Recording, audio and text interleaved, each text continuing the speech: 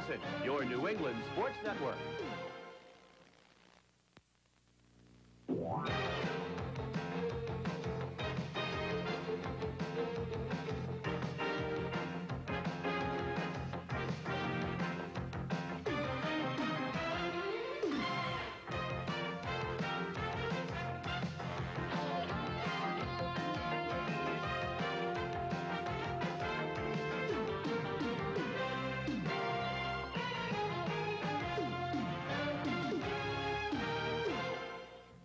Live from Oakland Alameda County Coliseum, the New England Sports Network presents exclusive coverage of Red Sox baseball. This afternoon, the Boston Red Sox take on the Oakland A's. Brought to you in part by Polaroid Spectra System. We take your pictures seriously. By Nissan, who invites you to test drive the totally new 1987 Nissan Stanza at your Nissan dealer now. By Sullivan Tire, your family car care center. By Budweiser, Beechwood aged for that clean, crisp taste. This Bud's for you. And by your Mass Chevy dealer, the place to get the truck deal of a lifetime. Good afternoon, everybody, from Oakland Alameda County Coliseum. I'm Ned Martin, along with Bob Montgomery. The Red Sox trying to win one here against the Oakland Athletics in Game 2 of their three-game set. They have a job to do today because they're up against one of the foremost pitchers for the Athletics, a guy who's had trouble with the DL this year, Joaquin Andujar, who already has beaten the Red Sox once. And a very nice matchup, Monty, with Tom Seaver going for Boston. Up in that former National League, as we were talking about last night, the former National League greats, if you want to look at it from that aspect. One thing that may be in Andujar's favor, of course, his injury on the disabled list had nothing to do with his arm. It was a simple leg injury. One thing the Red Sox would like to do today is get some runs for Tom Seaver. His last two starts have seen him get no runs and then one earned run. So they would be well to do something about that, but then Andujar is the one you have to do that off of. Could be a low-scoring ball game. They only got one run off him last time at Fenway Park. We'll have the starting lineups right after this.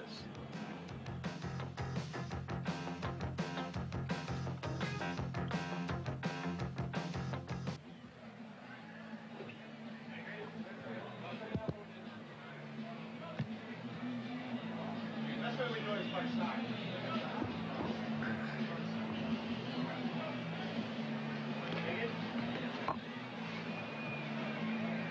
Yes.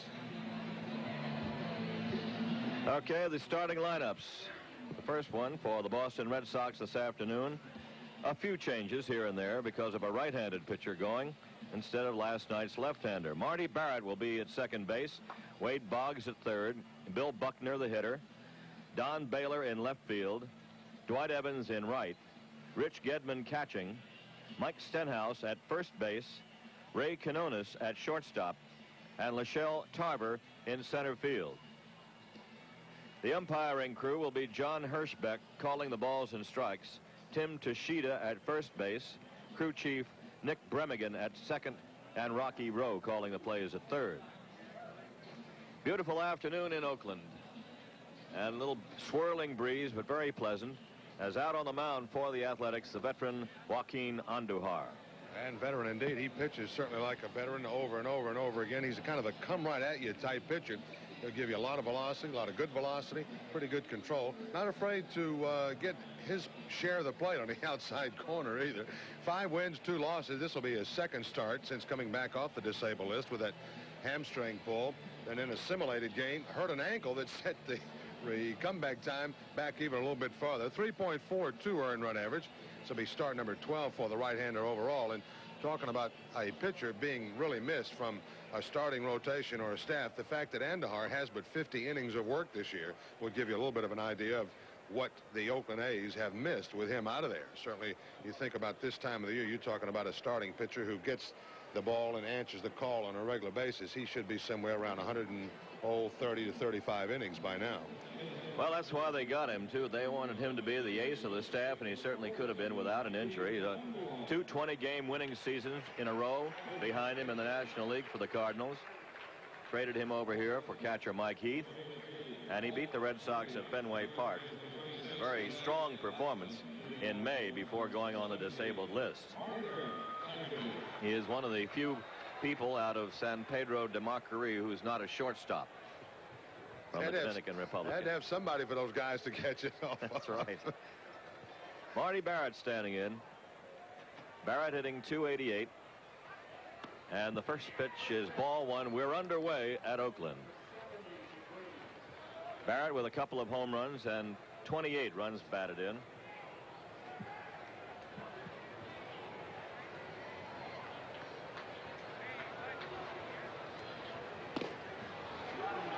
Joaquin is high for a ball. The count is 2-0. Andujar, 33 years old, 6 feet 190 pounds. Tim Conroy, of course, another pitcher, went over to, along with Heath, to the Cardinals in that winter deal. There's a strike snapped across the outside corner. Last year with St. Louis, Andujar won 21, lost 12. The year before, he was 20-14.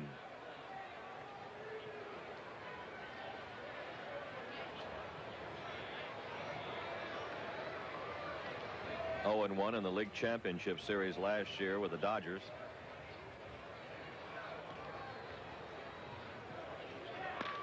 Right side and right to Bruce Bhakti, the first baseman. Barrett is out. There's one away. Bhakti at first base, Phillips at second, Griffin at short, and Lansford at third in the infield for the A's. Jerry Willard catching today. Canseco, Murphy, and Mike Davis left to right in the outfield. Wade Boggs, .361 average. Boggs went 0 for 3 last night and was called out on strikes his last time up in the 9th inning against Kurt Young. Strike one. Boggs has 5 home runs, 44 batted in.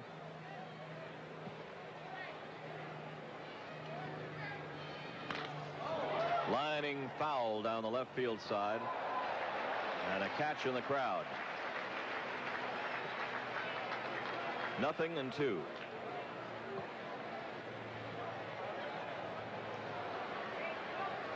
Boggs still leading the major leagues in average and on base percentage.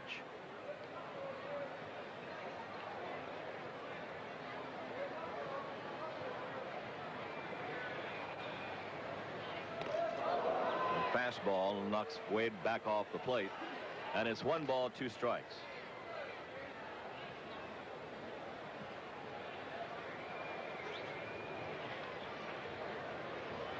Last start for Andujar, a win over Milwaukee, 6-1. His first is coming off the list. Little chopper, and Joaquin will field it. Holy mackerel. Bruce Bhakti, about 30 feet away, took a 90-mile-an-hour fastball. He threw it to Bhakti a lot harder than he threw it to Boggs. Did that. Bruce, be ready over there. That's right. He's checking to make sure all the teeth are still there.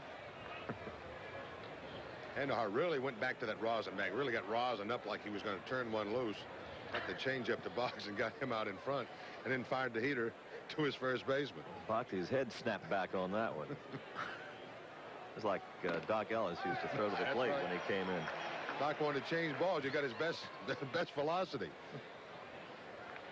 1 strike, the count to Buckner. Bill Buckner, the designated hitter. Hitting .253 with 10 home runs and 53 runs batted in. Fly ball hit pretty well to center field. Murphy back and can't get it. Takes it on 1 hop. Buckner into second base with a stand-up double. Ball well stroked to center by Bill Buckner. A 2-out double. Well, right away you see the difference in the way the ball carries in this ballpark in the daytime. The last night we saw a couple of strong right-handed hitters really drive balls into this area last night, and the outfielders, although they had to drop back and make some run for him, were there pretty much waiting. Not this time. Murphy was going as hard as he could go, still has that ball over his head, and Buckner has his 22nd double, and I'm going to assure you that at least half of those are the toughest doubles in the world. That's right.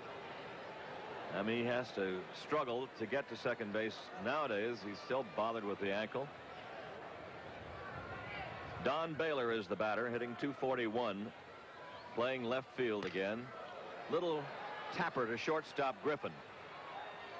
Retires Baylor, a little spinning ball. And that is all for the Red Sox in the first inning. They have no runs. They have a hit, and they leave one.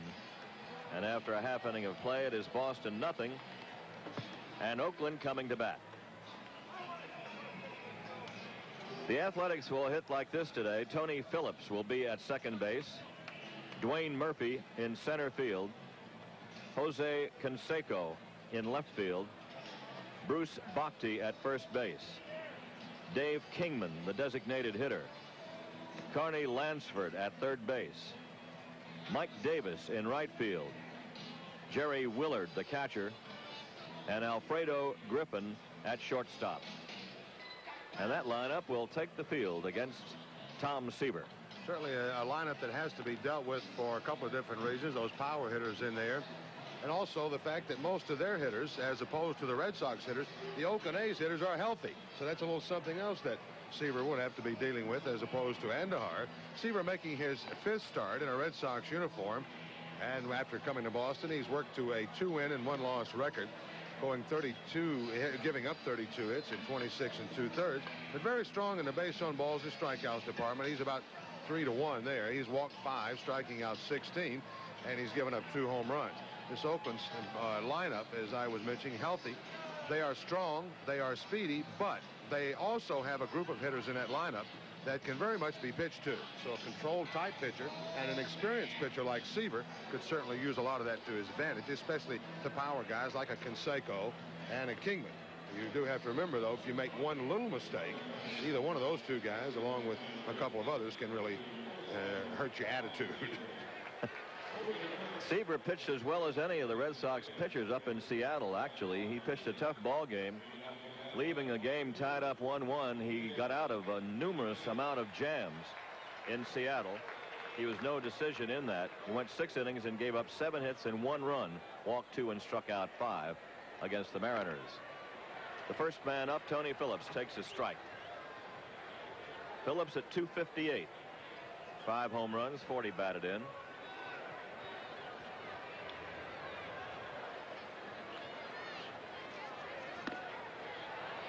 And a 1-ball, 1-strike count to the switch-hitting second baseman. Phillips had a home run last night, batting right-handed against Bruce Hurst. He went 1 for 3 officially, walked once. Well stretched out in a crouch. Down to Barrett at second. 1 out.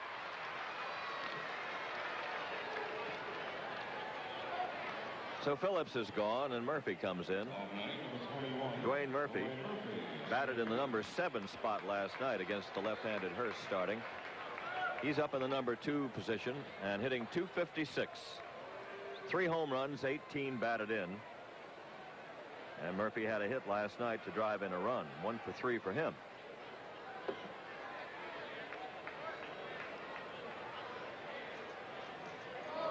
In the dirt for ball 1. Beautiful day for this 12:15 start Oakland time. About 70 degrees.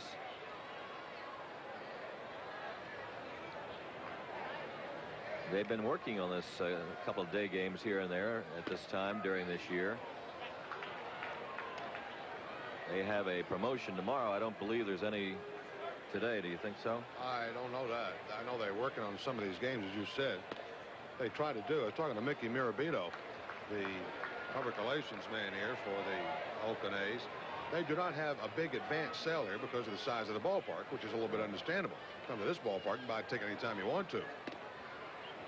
So they try to help some of the, especially in the summertime, middle of the summer when the kids are out of school, they help promote some of that daytime baseball.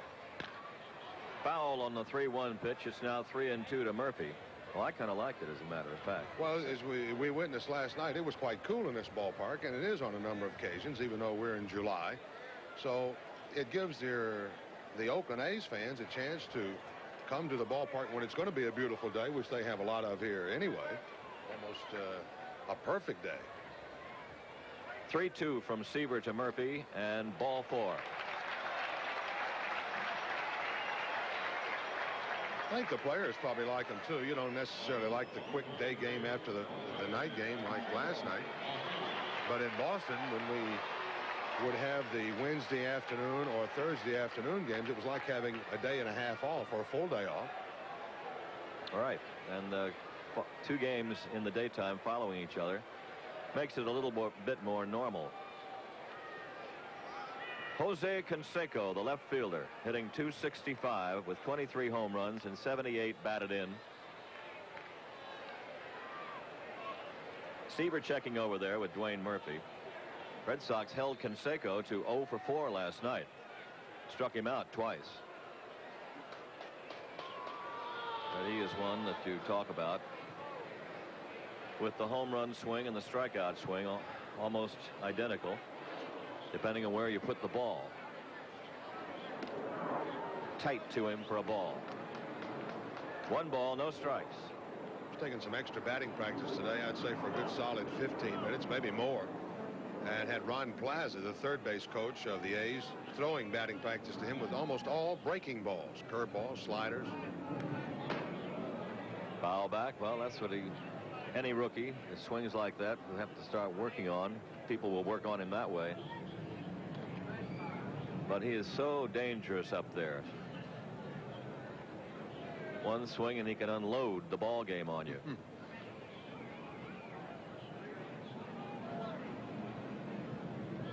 11 hits in his last 40 at bats, but of those 11 hits, 5 have been home runs against Boston. That's against Boston pitching this year. 5 home runs, none last night. And there's a good breaking pitch on that outside corner. 1 ball and 2 strikes. All the batting practice in the world on breaking balls won't heal this one. That is just perfectly thrown. 1 ball, 2 strikes.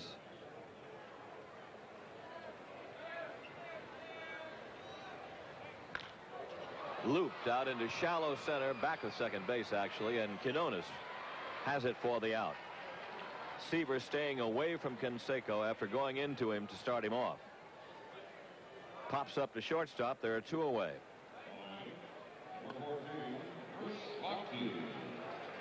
Now Bruce Bhakti, the first baseman, is up. Bruce hitting .262 with 5 home runs and 24 batted in. Did not play last night with Hurst starting. Bruce Hurst felt pretty good today. He said he really didn't feel that he was very short on his fastball. He thought he knew he'd be a little short, but he didn't feel that he'd be that short. And of course the breaking stuff will come too, but I think he was encouraged. Well, simply because that leg didn't bother him, if anything else. And if he is not that sore today, then that's a good sign. He was about 3 miles an hour under normal for him. He'll be around 86 to 87, sometimes a little quicker than that. Last night he was about 82 and 83, but then of course minus that curveball. Yeah. Into the hole in left field for a base hit for Bhakti. Ball bobbled a bit by Baylor, but no advance. Bruce Bhakti, who likes to hit a lot that way, goes to left field, singling and sending Murphy to second.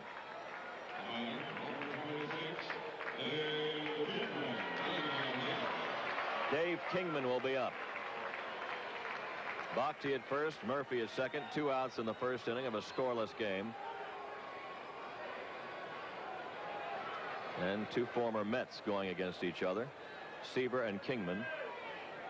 Kingman is hitting at .204, but he has 22 home runs, 61 runs driven in.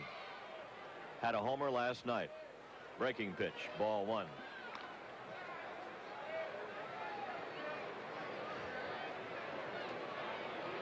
Jesse Barfield and Canseco are tied for the lead, along with Mike Pagliarulo of New York, for home runs in the American League with 23. Kingman has 22, tied with George Bell of Toronto for the second spot. 1 ball, 1 strike. Kent Herbeck of Minnesota 21. So does Lance Parrish of Detroit have 21.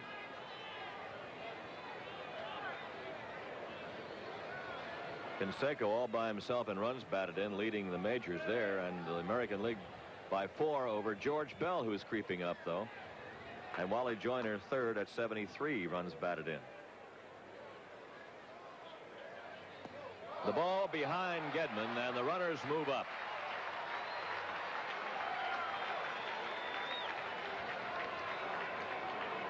Murphy goes to third and Bhakti to second. Tom maybe hung on to the breaking ball a little more, just kind of slung it to the outside part. Gedman couldn't get the glove to the backhand. Trying to keep the palm of the glove up, had it go off the glove all the way. That's pretty good ways from this plate to the backstop if it doesn't go off onto the angles, off of the wings. A bit of a jaunt back there. You would know. Yeah, I was there a few times. There's a line drive base hit to center field, and the wild pitch is going to cost 2 runs. 2-0 Oakland. Dave Kingman singling sharply into center. Scoring Murphy and Bhakti. Well, right down in Kingman's living room too. Of course, you don't have an awful lot of options there. Certainly Seaver didn't want to hang it or set it right in the middle of the plate for him. Kingman hung it out to dry. Quickly, Oakland breaks on top 2-0.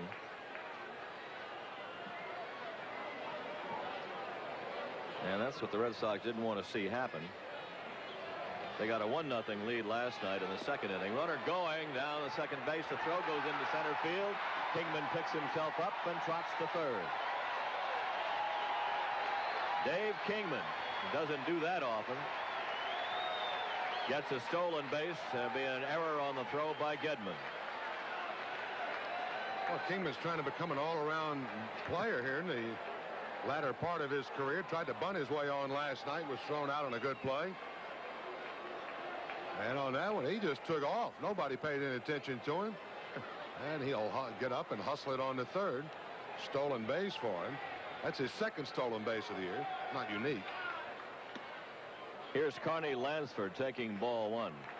Kingman at third, 2 outs, 2 runs in. Stolen base for Kingman. Error on Gedman on the throw.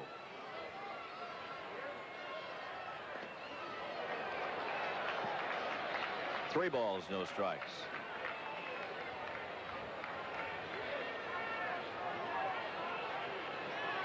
Red Sox had 1 error last night.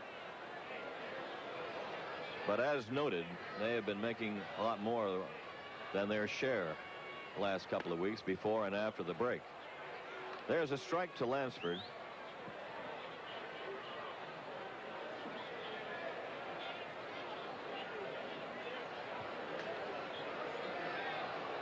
Lansford hitting .289, foul ball.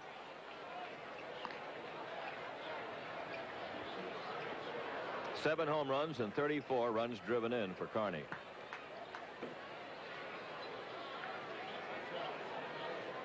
Continued his hot hitting against his old ball club with a 3-for-3 night last night. 2 singles and a triple. Drive to left field deep. Baylor back. It's against the wall for another run. And Lansford goes into second. He's got a double. And they're running at Seaver now.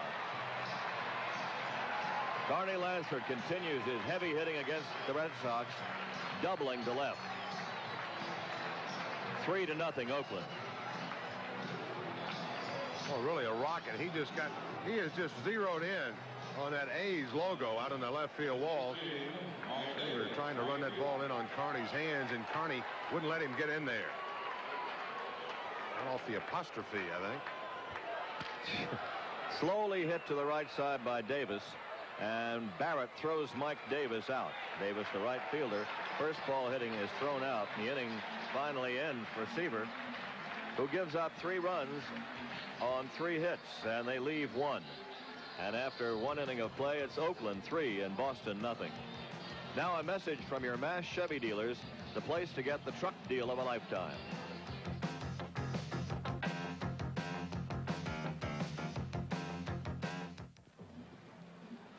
Manager John McNamara coming upon hard times lately with the injuries to his club, and kind of a so-so finish before the All-Star break and a poor beginning in Seattle. Sees his team down 3-0 already in the second game of this three-game set against Oakland, a last-place club in the American League West. There was a statement by the American League today. Dr. Bobby Brown, the president of the American League, announced today the fine and suspension of Oakland A's pitcher Dave Stewart. That was actually last night.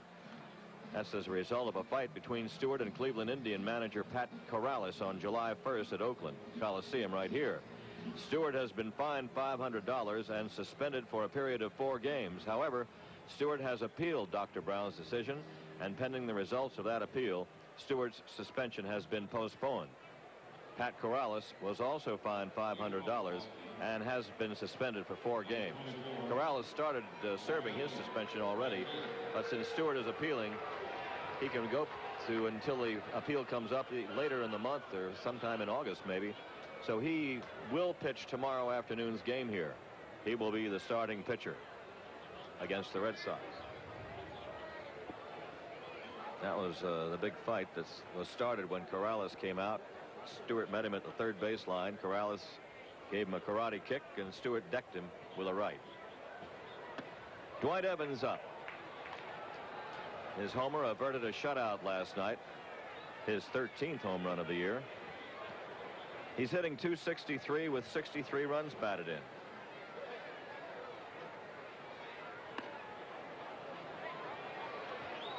Two and nothing. Evans has hit in 5 straight games, going 9 for 19. He's had 2 homers and 9 runs batted in his last 4 games.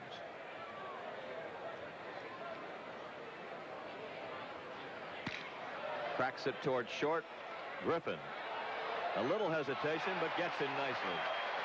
Evans can't get it by Griffin in this series. He made a great play last night toward the hole and in to get Evans on sheer robbery. This was not quite as difficult. Dwight's going to have to try somebody else in that infield. I think Griffin's pretty much shown him that he can make the play on him any way he has to go. That one extra step. To watch Griffin a lot in this series. He'll take that ball and drop it from that glove into his bare hand. That time he kind of flipped it from the glove into the throwing hand. Rich Gedman up. Lines it towards center. Dwayne Murphy stabs it. Ball was sailing. Hit hard by Gedman. Murphy staying with it, going to his right and snagging it up in the backhand. I think that ball just starting to realize how hard it was hit just before it got to Murphy. It was really starting to get a little extra on it. Oops, there's a little bit of a lunge. That last long stride got the job done, though, for the center fielder. 2 down quickly for the Red Sox in the second. They trail 3-0. And Mike Stenhouse is the batter, playing first base today. Ball high.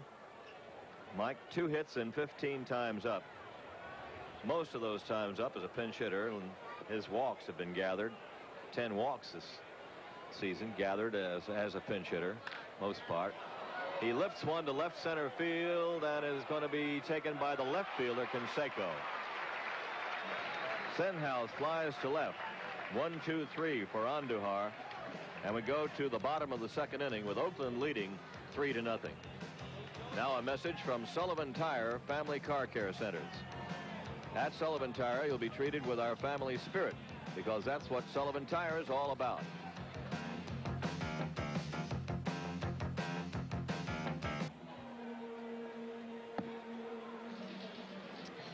In the top, or the bottom of inning number 2, Oakland leading 3-0. It'll be Jerry Willard leading off.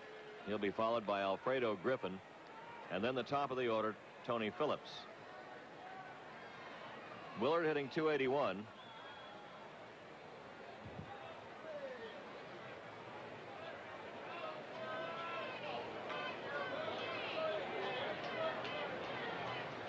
Willard used to be with the Cleveland Indians. He opened last year with them.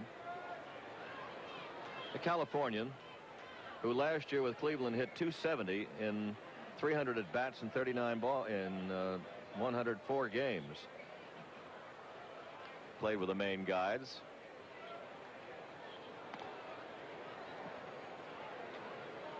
Willard hitting .281.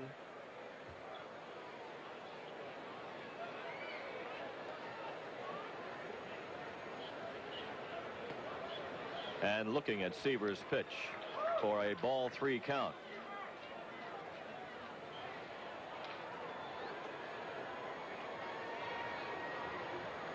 Willard began his career in the Philadelphia Phillies organization, signed first with them. There's a strike to him, 3-1. Got his first 2 major league homers in the same game at Fenway Park back in '82 when he was playing with Cleveland. And he walks. Willard draws a walk to open things in the second for Oakland. The second walk given up by Seaver.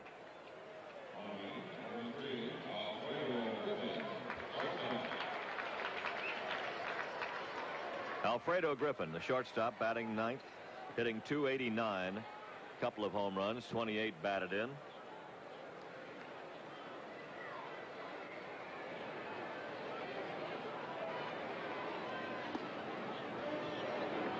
And Alfredo is lithe and wiry, but he's played in 268 straight games, counting this one. He has a 6-game hitting streak going right now. Bunts. Boggs gets him over to Stenhouse. Nice play by Wade, playing it with the bare hand. The sacrifice given to Griffin. Willard goes to second. Oh, what a honey. Alfredo just shoots it right down that third base side. Already a step out of the box and a head start on Boggs in that department. What a good play by Wade, bare hand and all.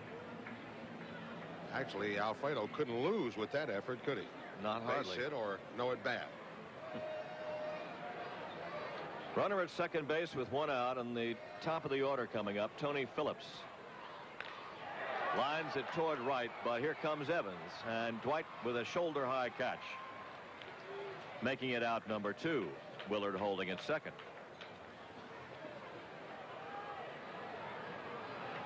Two down, that's right. And Dwayne Murphy coming up. Murphy walked and scored a run in the first inning, one of the 3 scored by the A's.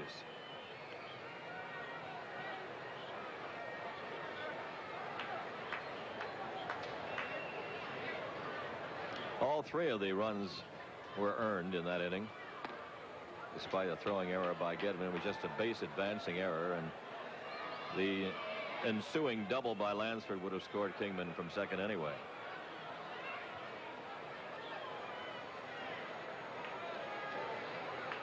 Nothing in 1, the count to Murph.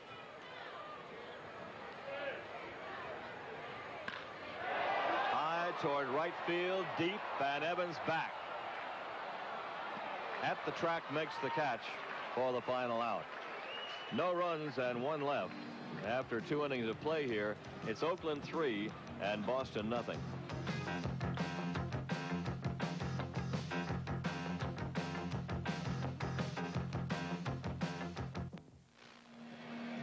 This copyrighted program is brought to you under pay cable TV rights granted by the Boston Red Sox solely for the entertainment of our viewing audience. Any publication, rebroadcast, retransmission, or other use of the accounts and descriptions of this game without the written consent of the New England Sports Network and the Red Sox is prohibited.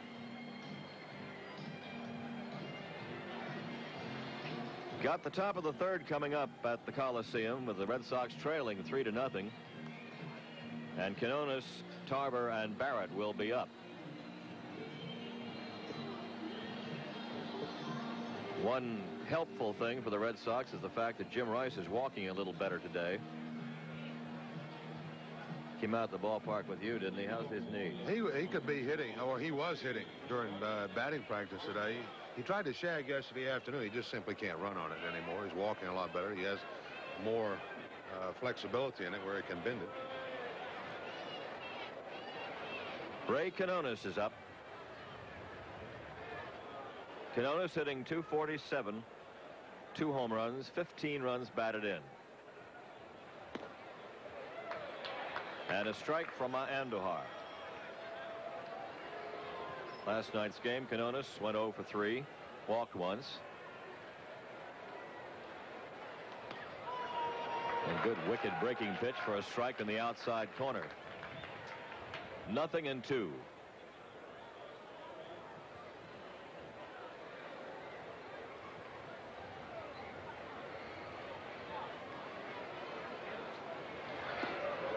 can sit on that outside corner on Quinones there. 1 ball, 2 strikes.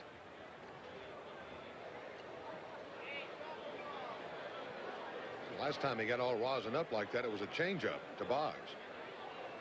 Oops. Not that time. Not that time. That's right. Ball 2. It's a 2-2 count to Quinones. Andujar, a guy that kind of marches to his own drummer. Red Sox were offered Joaquin, you might remember, over the winter. And 3 other players. There's a ball outside. 3-2 to Quinones. Joaquin may be yelling into plate umpire, where was it? Well, sure had the plate. I don't know about the height or not. Full count, 3-2 to Ray Quinones. Goes to second base, Phillips. And Quinones is out. 1 down in the top of the 3rd. Red Sox have had 1 hit so far, a double, 2-out double by Bill Buckner in the 1st inning. Oakland leading 3-0. Lachelle Tarver. Tarver, the center fielder. 2 hits and 15 times up for him since coming up from Pawtucket.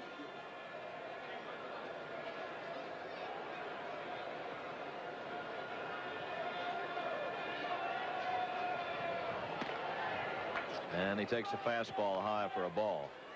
Tarver did not play last night. Romine played center field and got a hit.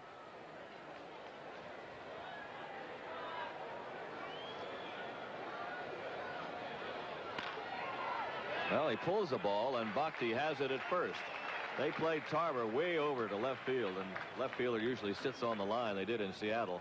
Canseco was toward the line there. This time, Lachelle got a ball he could handle to the right side, but right at the first baseman. There are 2 down. Marty Barrett grounded to Bhakti in the 1st.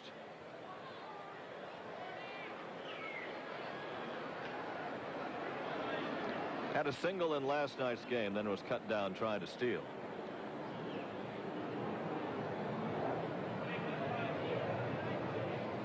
Outfield, which was to left on Tarver, moves around toward right on Barrett.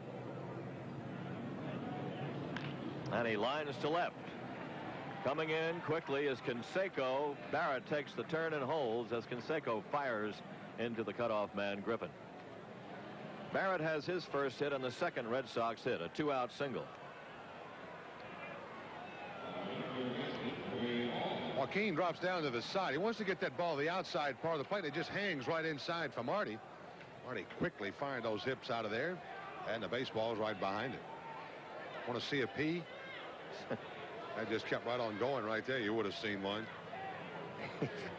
He threw to Griffin about like Andujar threw to Bhakti in the 1st inning. Here's Wade Boggs. Boggs bounced out to Andujar.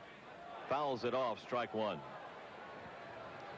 I think it helps those infielders, and they'd certainly be aware of that. The strong throwing arm of a Canseco, Murphy with a good strong throwing arm in center field, Davis, all those outfielders, they do not have to go out as far in that outfield to become cutoff men because those throws get to them much quicker. And that just makes the relay play on any kind of gapper anywhere a little more effective as far as this Oakland club is concerned. Griffin, of course, with a very strong throwing arm, and he would be the one that would handle most of the cutoff playing. His speed would allow him to get to the right side to take balls out of the right center field gap. To Boggs, and the foul. 1-2. Boggs up there now, and Canseco is way over toward the line and left, about where he played Tarver, only deeper. And Murphy, the side saddle center fielder, facing the left field line, playing in left center. You see where they give Boggs the entire right field line area. Davis moved over to right center. Keep working him out there. 2-2. Where a hitter sometimes can help himself, and Boggs certainly will do that. He'll look around and check those outfielders. He's got to know that if they throw anything that's in on him, it's going to be in where he can't reach it. Andahart did it earlier, almost knocked him down. To make a mistake, and Wade could run for a while if he got one out there into right field. Got one out over the inner half of the plate. That's something you could handle.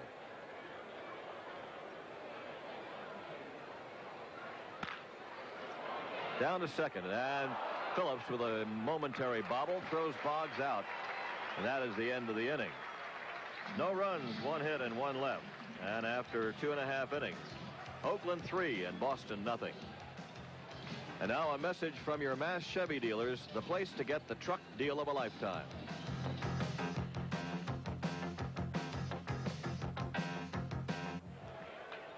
Bottom of the 3rd inning at Oakland, with the A's leading the Red Sox 3-0, and their meat of the order coming up against Tom Seaver, Canseco, Bhakti, and Kingman. 3rd, 4th, and 5th hitters. Jose Canseco popped to shortstop in the 1st.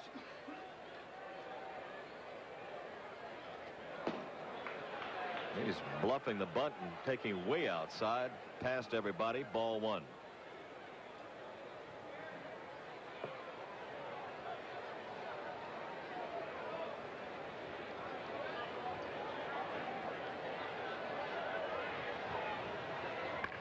Drops the bunt to Seaver.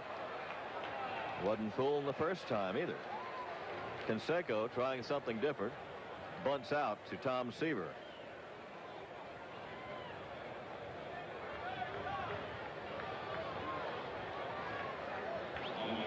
So there's one down, and then just as you say, Kingman can do that all afternoon or all night.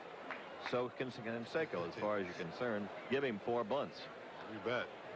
Say thank you after each one.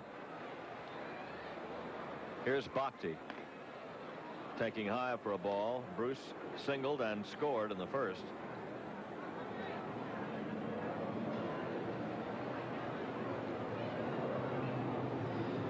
But Jose Canseco, you can see maybe why he was trying to bunt that time, Monty. He's 0 for 17. He's 0 for his last 17. Maybe he's trying to do something to get started again. Home run would serve the same purpose, wouldn't it? That would help you get started. Down wide of first, taken by Stenhouse, over to Seaver, and there are 2 down. Bhakti grounding out 3-1. So Stenhouse and Seaver have combined on a couple of plays here in the 3rd inning. 2 down, nobody on, and Kingman is up. Dave came up with runners at 2nd and 3rd and drilled a single to center field, scoring them both in the 1st inning.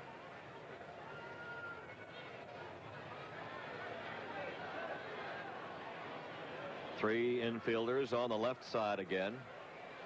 He will hit into that shift most of the time. He does this time, 2 to Boggs. 1, 2, 3 inning for Seaver, all on the ground.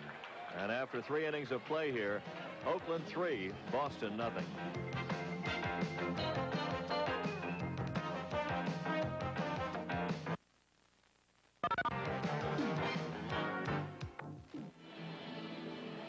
At the end of 3, the Oakland A's with a 3-run 1st inning lead in this game with 3 runs, 3 hits, and no errors. The Red Sox, no runs, 2 hits, and 1 error. The 3 runs are earned as Joaquin Andahart has said things pretty much his way, Monty, and you'd expect no difference. You got to get some people on base and get a loud thump somewhere. He doesn't allow many of those, that's for sure. At least he hasn't to Boston batters this year. He hasn't allowed a lot of them in the last couple of years. He's won 41 games over those last 2 years. Actually 46 now, counting his 5 into this 3rd season of that.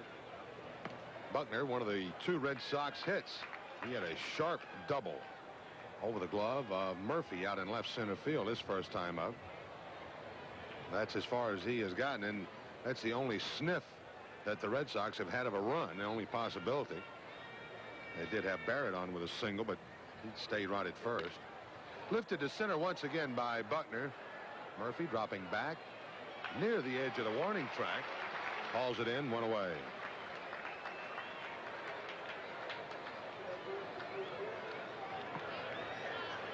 Another interesting note about Andahart in his career in the big leagues, which started back in 1976 with the Astros. This man, in over 1,900 innings, has never given up a grand slam. That's amazing. Isn't that something? Here's Baylor up. Not sure how many times he would have had opportunities the way he's pitched the last couple of years. He just doesn't give you that many base runners.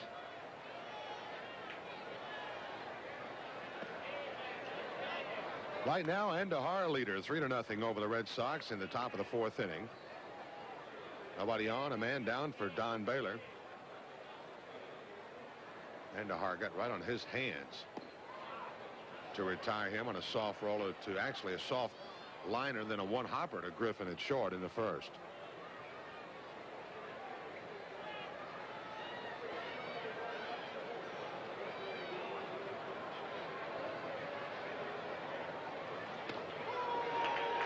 Fastball actually seemed to start off the plate and then tail right back on the outer 3rd. Baylor even now in the count, 2-2. That's the tail on it.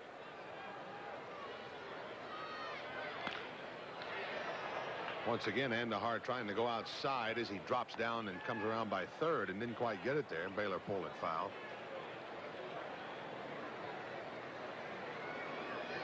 Second time around in this West Coast swing, certainly a different one. First 5 games as the Red Sox started before the All-Star break, they were 5-0 through Seattle and Oakland. First 5 games in this one, however, they are 1-4.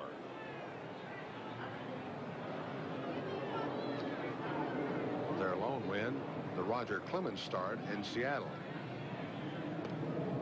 That pitch just misses outside, and it's a full count to Baylor. Red Sox playing ball clubs that are a lot different, not makeup wise necessarily, although the A's have quite a few of their players back off that injured list. Baylor on a soft line drive to right field and have the 3rd Red Sox hit. So the Red Sox have caught the A's in that department, however, still trail 3-0. Don't often see Don Baylor going to right field. He did on this one, though, kind of almost an inside-out swing for him. Plops it out there, and for the first time in the game, the Red Sox have a hit with less than 2 out. Seems to be deliberate at that swing. He looked like he had an idea. He wanted to go that way, and it's just the way he went. So Donnie will stand at first for Dwight Evans. 1 down. Evans out on a roller to Alfredo Griffin. Dewey hit his 13th homer last night here to deep left center field. Just past the 375 mark. Quick throw by Andujar there. Baylor just back safely.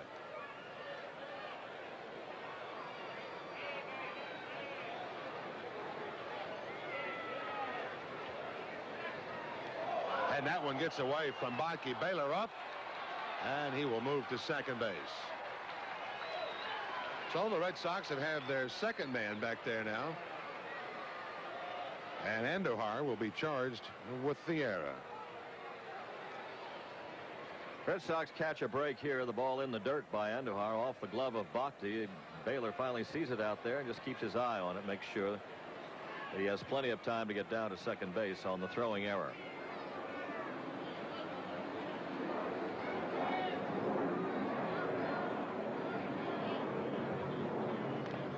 Strike poured over by Andujar.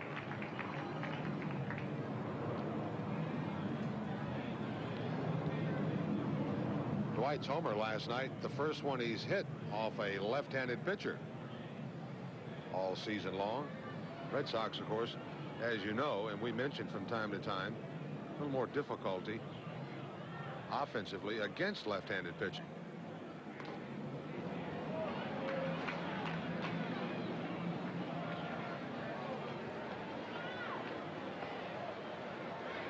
Left-handers have beaten Red Sox 13 times this year. Red Sox have won 12 against left-handers. Of course, that's a combination of starters and relievers in both wins and losses. There's the breaking ball. It gets that outside corner, and it's 1-2. Andujar, for the most part today, is doing something that's a little hard for any hitter, right-handed or left-handed, to adjust to. He's making that ball move different directions. He has it going in on the right-hander with the running fastball, not so much of a sinker. And then, of course, that good sharp slider changes directions. There it is. Evans reached for it once again to Griffin at short. And that's out number 2.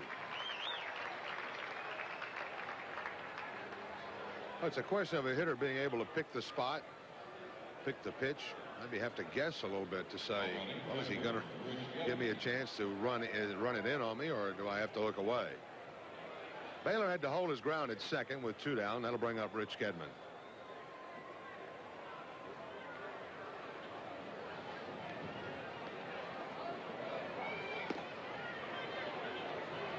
Red Sox playing a couple of hot clubs, too. The Mariners had won 5 in a row in the Dome when they had come in, when the Red Sox had gone in there.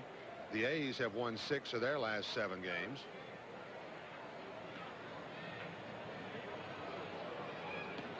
They've won 6 of their last 7, and they've done a good job under Tony La Russa, and they're already writing into the paper asking for Billy Martin to come back. The fans here. Tony La Russa. He played to a 7-5 mark under La Russa since he's taken over. Gedman again, this time deep to center field. Murphy going back. He'll watch this one. Touch them all, Getty. A 2-run homer for Gedman, and the Red Sox pull within 1.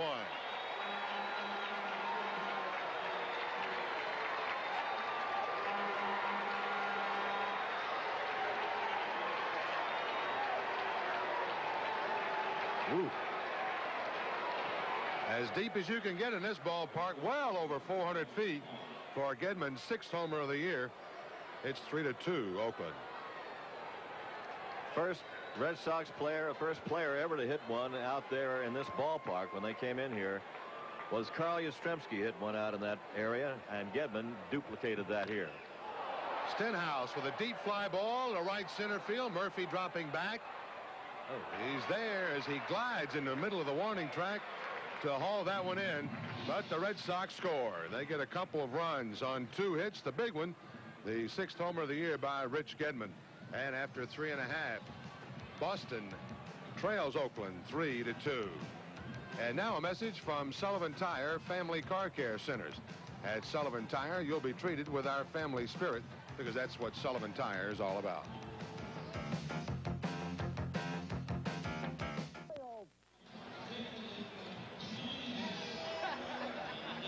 Rich Gedman gets 2 back for his battery mate very quickly on this pitch. The ball tails right out over the heart of the plate, and Gedman's swing sends it well over 400 feet away.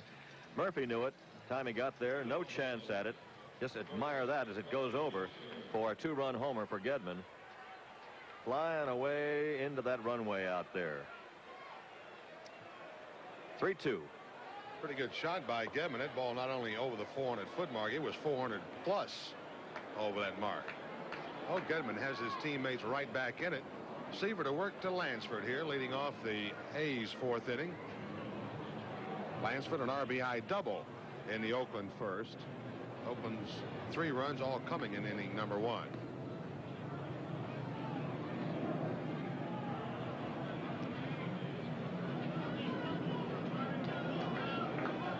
Carney will be followed by Mike Davis and Jerry Willard. Seaver off the mark outside.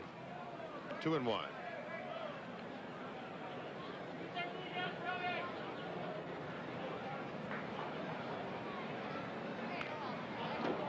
John McNamara, and he almost must get at least 6 innings out of Seaver today. He doesn't really have an option. Stewart gone to Los Angeles to be examined by Dr. Yoakum, affiliated with Dr. Job around that Los Angeles Dodger team for so many years. Grounder to Boggs left. Lansford is out, 1 away. Calvin Schiraldi has worked 2+ innings 2 days in a row. Last day in Seattle, last night. So he's pretty much down, and Stanley you wouldn't use much before the 7th inning anyway, unless it became an absolute emergency. Lawler got up last night but didn't come in to pitch to the other one early. On the other side of the coin, the A's carry 5 pitchers. Will make that 6. And they're all pretty healthy. They've had to do that because of unhealthy pitchers throughout the course of this year. And one thing that helps Tony La Russa do that and carry 4 extra men is that he has some switch hitters. Donnie Hill, who was active last night in the infield, sits on that bench to work either left-handed or right-handed as a pinch hitter. So does Mickey Tettleton, last night's starting catcher. Breaking ball in the back door to Mike Davis, and it's a ball and 2-strike count.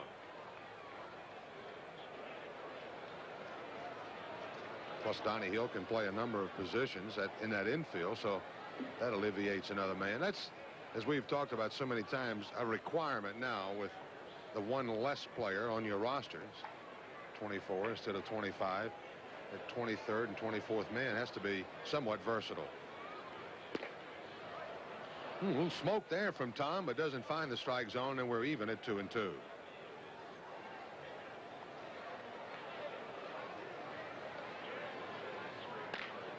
To the right side, bouncing. Stenhouse is there. Underhand flip to Seaver just in time, and that's out number 2. Did Tom catch a spike? Had a quick look at it, but I don't see a limp there.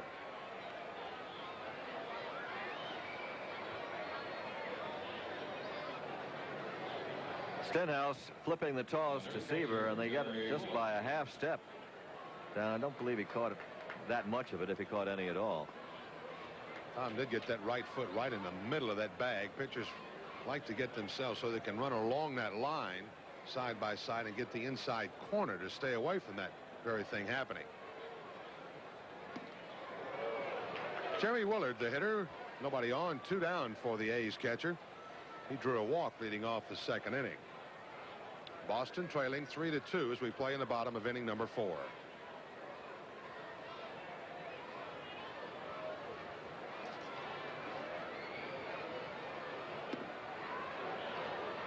Other than the Chicago Cubs, who just got underway at Wrigley, the only 2 ball games going on in the country right now. Everything, both American and National League, slated for night action. San Diego did not score in the top of the 1st inning at Wrigley.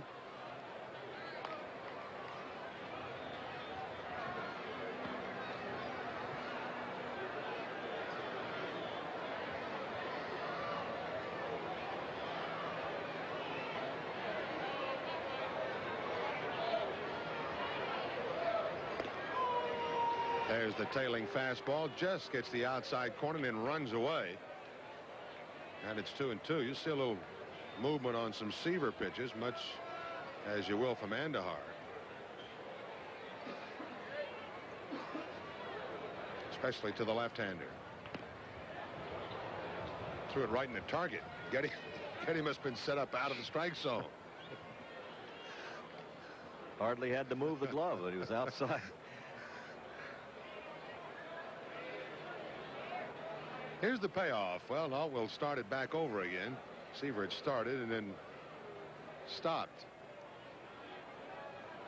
He uses that once in a while, too. He'll stop, almost pause in his windup, and then continue through with it. A little double pump. Foul toward the Red Sox bullpen.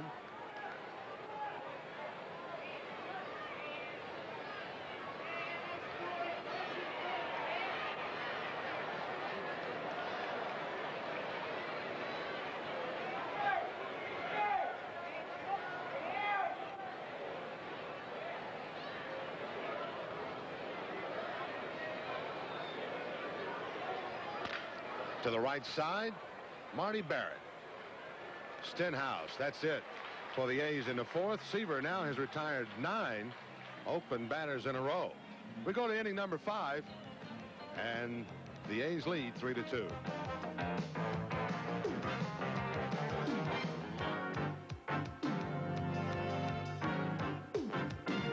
Time I think about that cruise, I think about that softball game, I have to wonder how you can play a softball game on a cruise liner. Kind of reminds me of the statement made by Bill Lee a couple of years ago when the California Angels had the types of hitters like a Jerry Remy, a Mickey Rivers. He made the statement. At that time, that team being managed by Dick Williams said they could take batting practice in the lobby of the Boston Sheraton. They didn't need to tear up the ballpark. So maybe that softball game can be made in time. Let's go to the 5th inning. That angered Mr. Williams a little bit. Just a he bit. Heard that. Well, as some hitters. And Lee proved himself right in that series, as I recall. There's a strike to Canonis. I think if they have it aboard ship, it probably is fast pitch.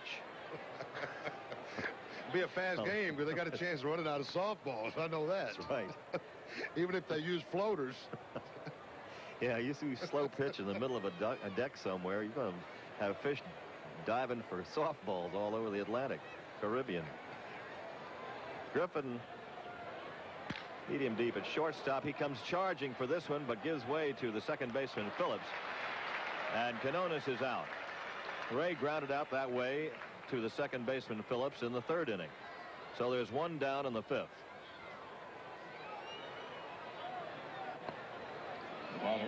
Lachelle Tarver is the batter. Tarver grounded to Bakhti, the first baseman, in the 3rd inning. Red Sox are trailing 3-2. Big 2-run homer by Rich Gedman got them back in the game after Oakland had scored 3 off Seaver in the 1st inning.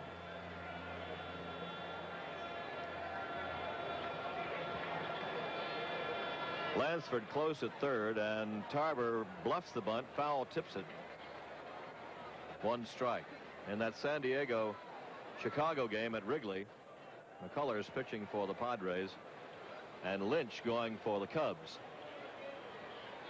Cubs lead it 1-0 after 1 inning of play, the only other afternoon game going.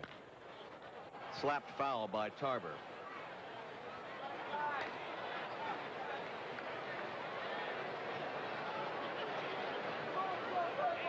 Lachelle Tarver.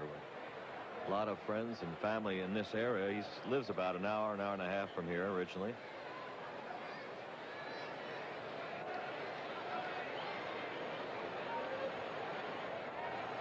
And a swinging strike.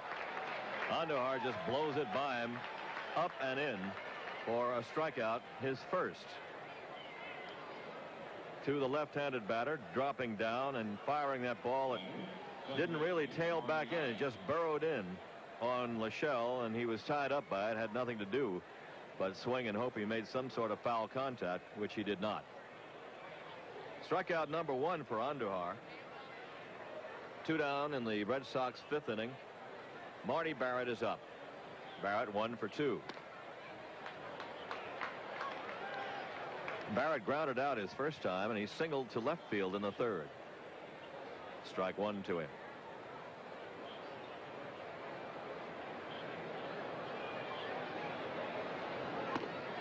And it takes up high for a ball. 1 ball, 1 strike.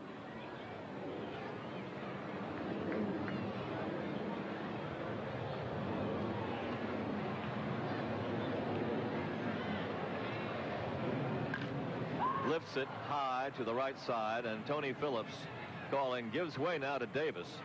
Mike Davis, the right fielder, with a catch in very shallow right, just off the skin part of the infield, actually. 1-2-3 inning for Andujar. We go to the bottom of the 5th inning. Oakland leading 3-2.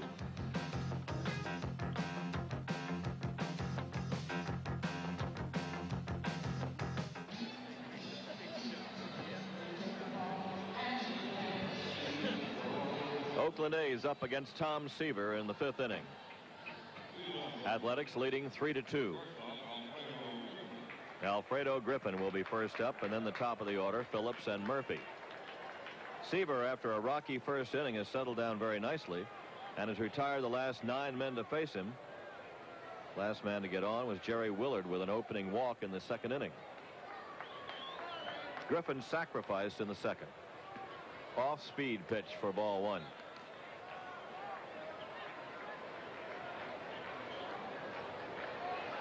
Griffin from the left side against the Seaver.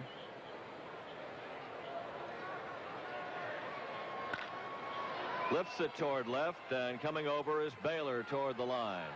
Don Baylor with the catch. There's 1 out.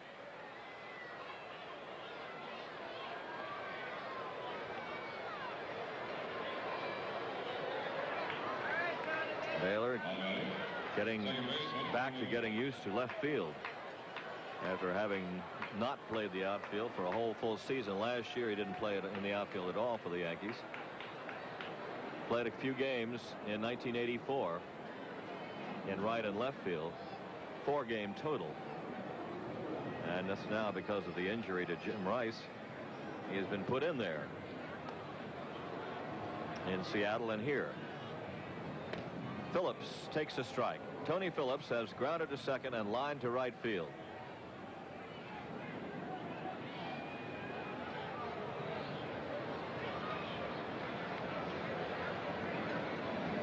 There is a good slow curveball for Seaver. Good changeup curve. Right on that inner edge. Something you can't do anything about it. Just say, well, I hope it's a ball. But it wasn't. Dropped over right on that inside corner. And the count is 0-2 to Phillips.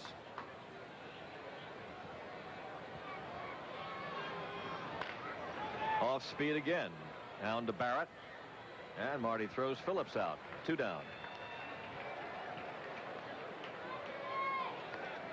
2 go quickly in the 5th.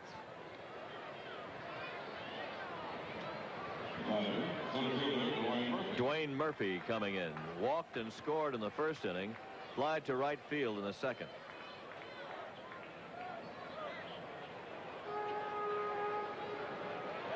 Red Sox, after tomorrow afternoon's game, head for Anaheim, an off day Thursday, then a weekend series with the Angels. Toronto Blue Jays come in here to play the A's.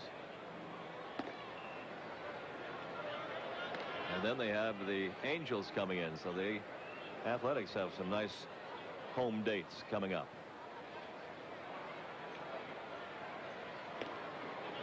There's the breaking ball by Seaver. Count on Murphy. 1 ball, 1 strike.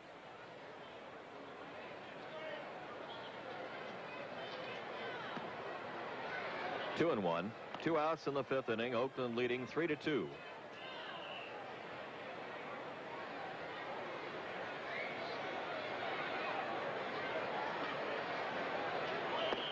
And puts a little bit more on that one for a strike. 2 balls, 2 strikes.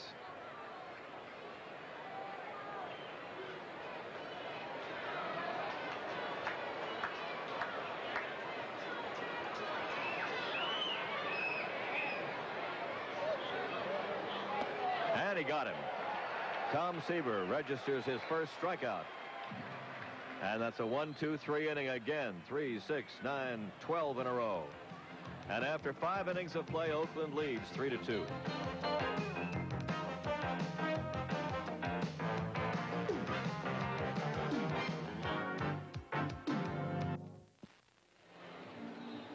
Tomorrow afternoon, the Sox take on these A's right here in Oakland for the finale of this 3-game series.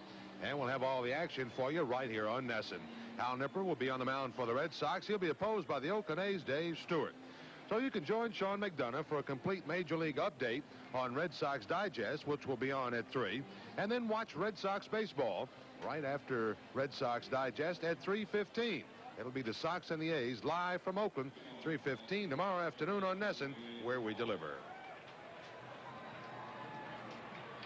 In the 6th inning, the Red Sox, trailing by a run, will have Boggs, Buckner, and Baylor up against Andujar. Wade is grounded out twice, once to the pitcher, once to second.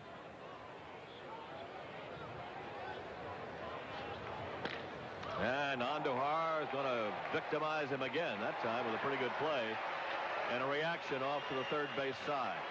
Boggs is out for the 3rd time. Like Wade finally got a ball that he could reach or extend on and get a little power behind, but Andujar had other ideas. Well, he looked like a third baseman coming up over the top of that throw. Gave Boggs a little breathing room on that throw. A little farther away from him than he was earlier on Boggs in the 1st inning. Here's Buckner, who has doubled and flied to center. His double went over the center fielder Murphy's head at the base of the wall in center field at 400 feet. Ball 1.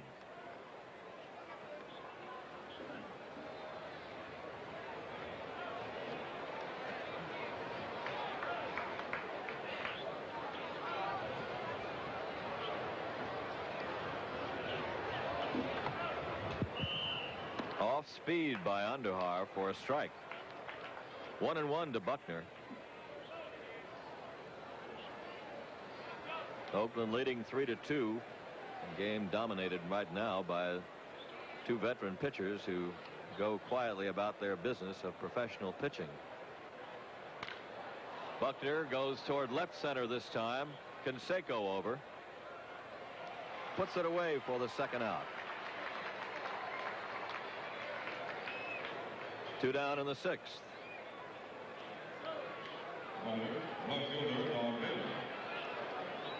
Red Sox are out hitting the A's 4-3. Of course, their biggest hit was the 2-run homer by Richie Gedman in the 4th to get them on the board. Here's Don Baylor. Ball 1. Baylor grounded to shortstop in the 1st and poked a single to right field in the 4th. He rode home ahead of the Gedman homer.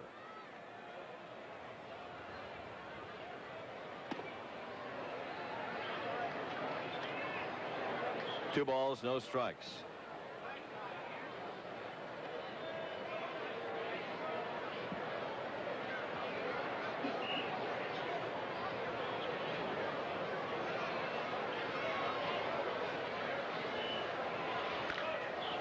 Pop up, shortstop way, Griffin. Alfredo Griffin with a catch, a 1-2-3 inning for Andujar, and he's retired 7 in a row since giving up the home run to Gedman. After 5 1/2, Oakland 3, Boston 2.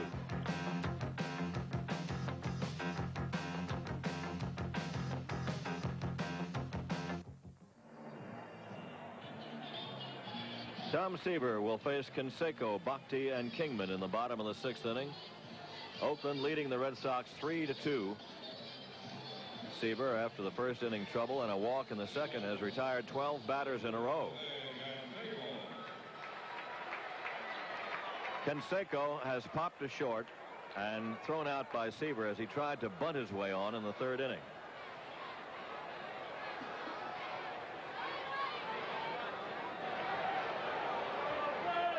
No hits in his last 17 times at bat now. Strike on the outside corner.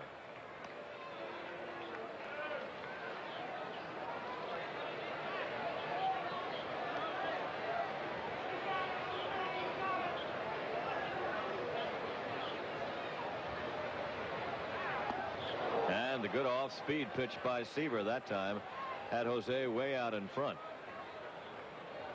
No balls, 2 strikes.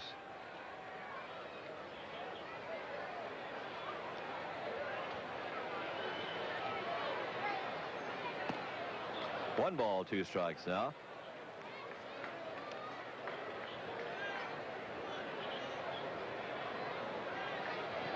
Canseco's average at this point is .263.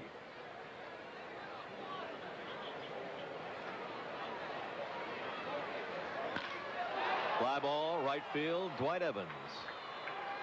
And Canseco is 0 for 3. 1 down in the Oakland 6th inning.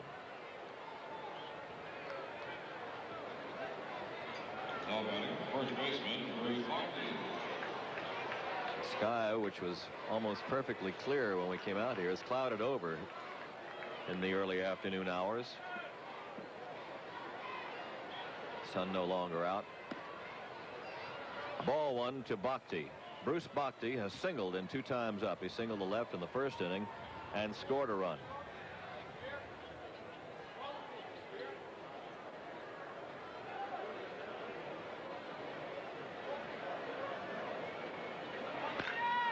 Rips it into right field. Base hit down into the corner. Evans digs it out. Bhakti to second. He's got a double. Bruce Bhakti 2 for 3. So he has singled to left and doubled to right. Throughout his career here, Bhakti has never tried to do anything with the ball that he couldn't do. His first time up, the ball was away from him. He shot it out to left field. This time Seaver goes with a breaking ball, trying to get it in on him. And Bhakti just clears it out of there, hits it just inside the line down the right field way. And he'll slide for a double.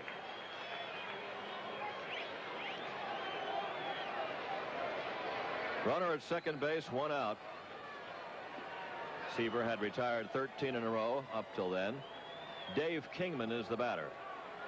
Kingman singled home 2 runs in the first inning and later scored. And he grounded to Boggs in the third.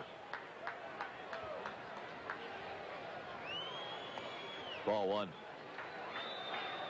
Oakland leading 3-2. Seaver trying to keep it that way.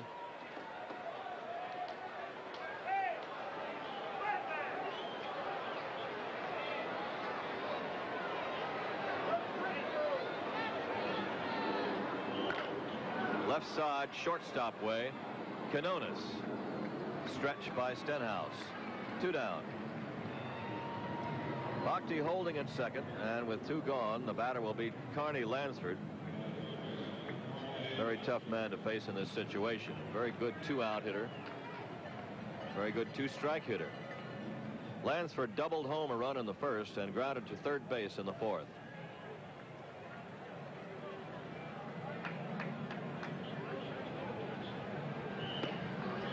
Strike 1 from Seaver. Each team has 4 hits now. Even though there's a left-handed hitter on deck in Mike Davis, I would think this would be a time here where Seaver would make Lansford hit his pitch all the way around.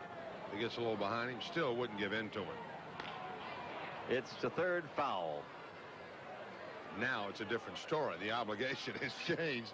You have to get him out now.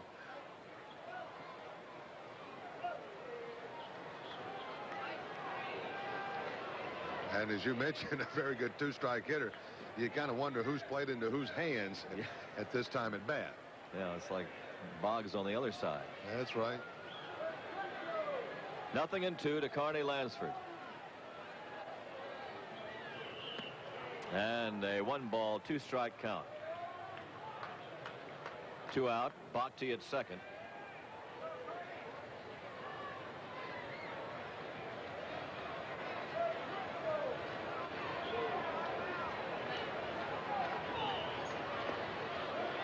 Just missing for ball 2. 2-2.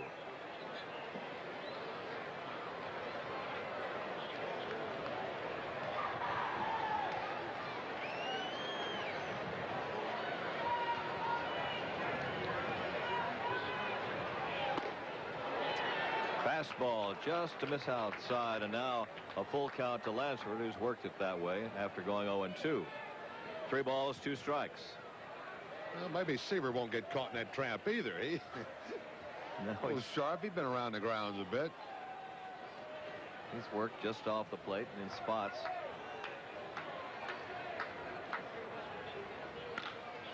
It goes to short, and Canonis dug out again on the backhand by Stenhouse, and that's all for the Oakland half threat in the 6th inning. They leave 1. And after 6 innings of play, Oakland leads 3-2.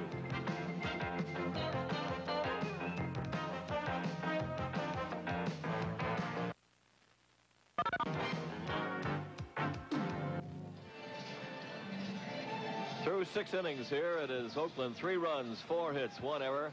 The Red Sox 2 runs, 4 hits, and 1 error. And that just about indicates the way this game has gone. Oakland got 3 runs in the first inning, and Seaver's been awfully tough ever since.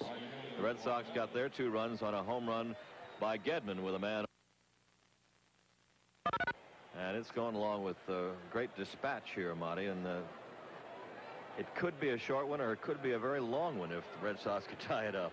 They could indeed. Like that guy's umbrella. Oh, that was a dandy. Some kind of model of a hat. Some type. Couldn't see the logo on it, though. It wasn't green, so I don't think it was an Oakland hat, although it could have been. Evans, Gedman, and Stenhouse here to face the 33-year-old Joaquin Andahar. Andahar brushes Evans back with that first pitch. Doing the day 0 for 2. He and Alfredo Griffin have been quite a pair. There's the breaking ball over from Joaquin. 1-1 to Dwight. Andahar gave the Red Sox just 5 hits in his first win against them in Boston. They've had just 4 hits against him here this afternoon. Of course, the 2-run homer by Gedman counting for the Red Sox runs. The American League against Andahar. Hits just 197 against them. Certainly the Red Sox have not put many dents in that. Low into the dirt. Imagine what Andahar could have done. His record is really something on grass. Of course, this ballpark here, the infield's a little bit slower, certainly slower than what Andahar is accustomed to working in St. Louis and in the National League. Those 41 wins, I told you the last couple of years, 46 over the 3 seasons. Andahar has been. And Alfredo has it go off of his glove. It's short. He had Evans all wired in again, and that ball somehow just eluded the A's shortstop, and the Red Sox have the leadoff man on in the 7th. How about that? That's something you rarely see. Well, Evans has been playing pepper with him all afternoon. He's been putting him out on good plays last night, and here, this one hit hard. That was the main thing. It hit hard and took that roll, and he could not catch up with it, Griffin, at shortstop. Alfredo will be charged with the error, allowing Evans to reach. Here's Getty. Tailing fastball outside corner. Well, is a hit. Excuse me. Yeah, it is a hit indeed.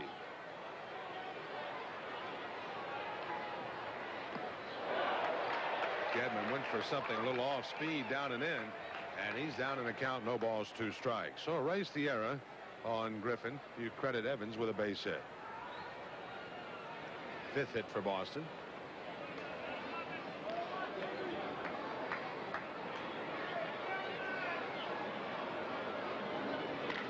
To the right side, Bhakti. Griffin. And Andahar on the backside. They'll get the double play, and I wonder if Andahar either got spiked or could he have aggravated that hamstring pull. At any rate, it goes 3-6-1 on the double play. Ball hit sharply by Gedman, and that, of course, turned it into the double play easily, as Bhakti was right there on the grass to start the play. Gets it here. Griffin's return throw to Andujar. There, he got the inside of the bag. Lane, the only way he could have hurt it maybe was to jam it or hurt the leg, the hamstring leg. It didn't look as if he'd gotten tangled up over there at all. Tony La Russa is going to check on him quickly. A noticeable limp, though, after he cleared himself from the bag, and certainly he got the inside part of the bag to avoid the spike. I'm not sure which ankle he hurt in his comeback. He was going under some simulated game conditions. It was his left ankle that was hurt. He seemed to be favoring the right one, the one that hit the bag with, so apparently he's all right. Seems to be all right according to La Russa. Here it comes again. He's got the inside bag, then gets the foot off in a hurry. Seems to limp right there. So at any rate, the hit is erased quickly by that 3-6-1 double play. The bases are empty for Stenhouse. Andahar low with that one, ball 1. Mike on the day 0 for 2. He's been in the outfield twice, fairly deep his first time into left field.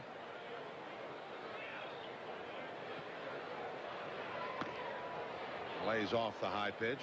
Andahar, as I was mentioning before, working on grass. 19-4. You think he doesn't take advantage of throwing up some ground balls and sinkers? 2-0 to Stenhouse. Off speed, now 3-0.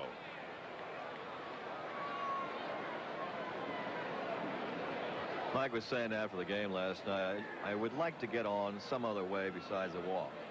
He said, I'd like to help the team out, but those base hits would feel nice.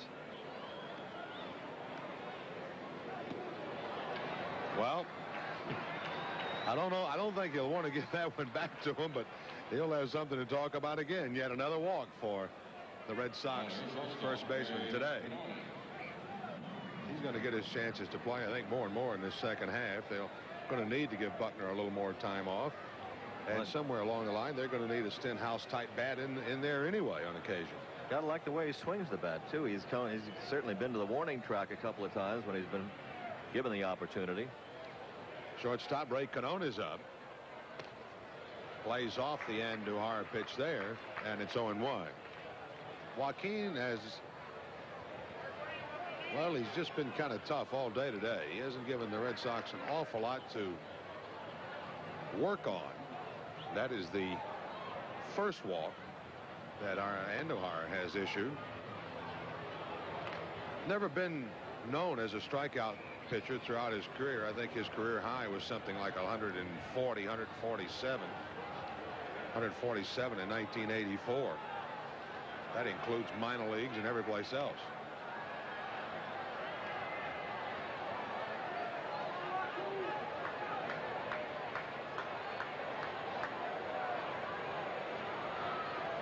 One ball, one strike to Canones.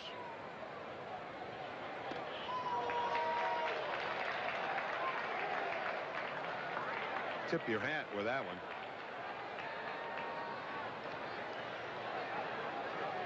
Red Sox trailing 3-2 as we play in the top of the 7th inning. 2 down. Stenhouse at first.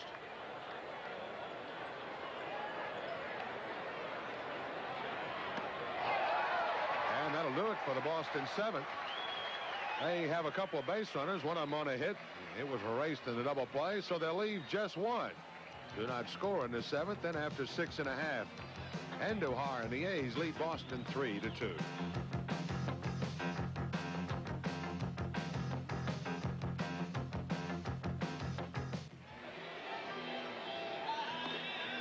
As a group, the success of your game at Fenway Park will be enhanced by the pitcher's mound. That's the exclusive function room at Fenway Park. The in-house catering service provides a variety of food and beverage packages to accommodate a wide range of budgets and appetites. There are a limited number of dates available for the months of August, September, and early October, so book your date now by calling 262-1915 between 9 and 5 Monday through Friday.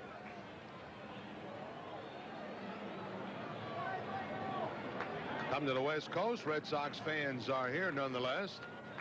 Quite a few of them in this ballpark last night rooting for Boston. Most of the heroics, though, performed by the A's. In the 7th inning, it'll be Davis, Woolard, and Griffin, the schedule hitters. An old cue-shot roll foul. Seaver today just a smidgen over his career earned run average with those 308 wins. A 2.84 career earned run average. It's almost kind of unbelievable when you think about as many wins and games as Seaver has started, that earned run average would be under 3. And all that time losing less than 200 games, just 199. Davis 0 for 2. Actually, Seaver was born, he grew up in Southern California, I believe. He was born about 180 miles from here in the Bay Area in Fresno, California. They tell me it gets a little warm around Fresno. Do that. Inland in the valley there. A little warmer than it is here today. Reached for and foul out of play, left field way. The count will hold 1 ball, 2 strikes to the A's right fielder. He's bounced out to Barrett, bounced out to the right side with Seaver covering in the 1st and in the 4th inning.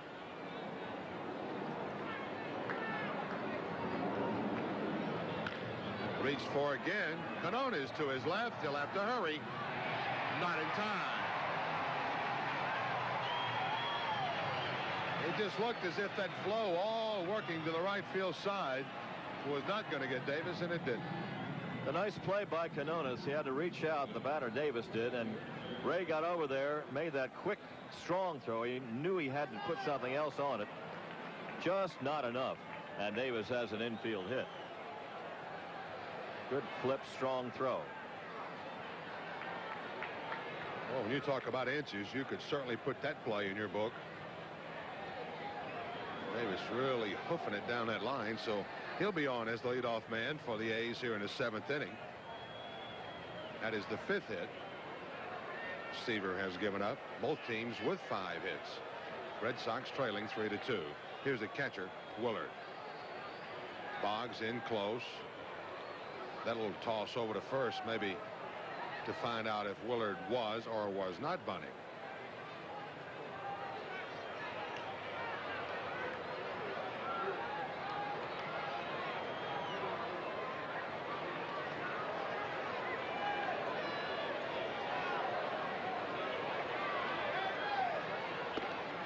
Strike over. Willard didn't leave any doubt to anybody that time. He squared around well before Seaver was ready to come to the plate, even while Seaver was in the set position. Willard on the day 0 for 1.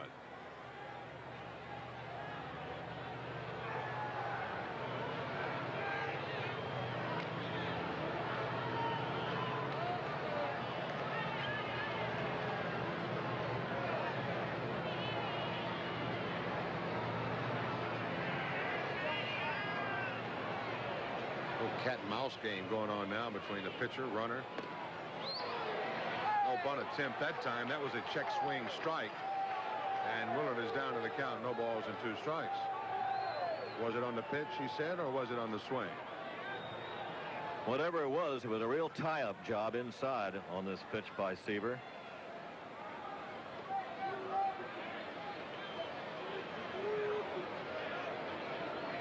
This is the spot here that he often goes to, that pitch that really runs away from the left-hander, whether it be the change-up type or the hard runner. For Gedman setting up too.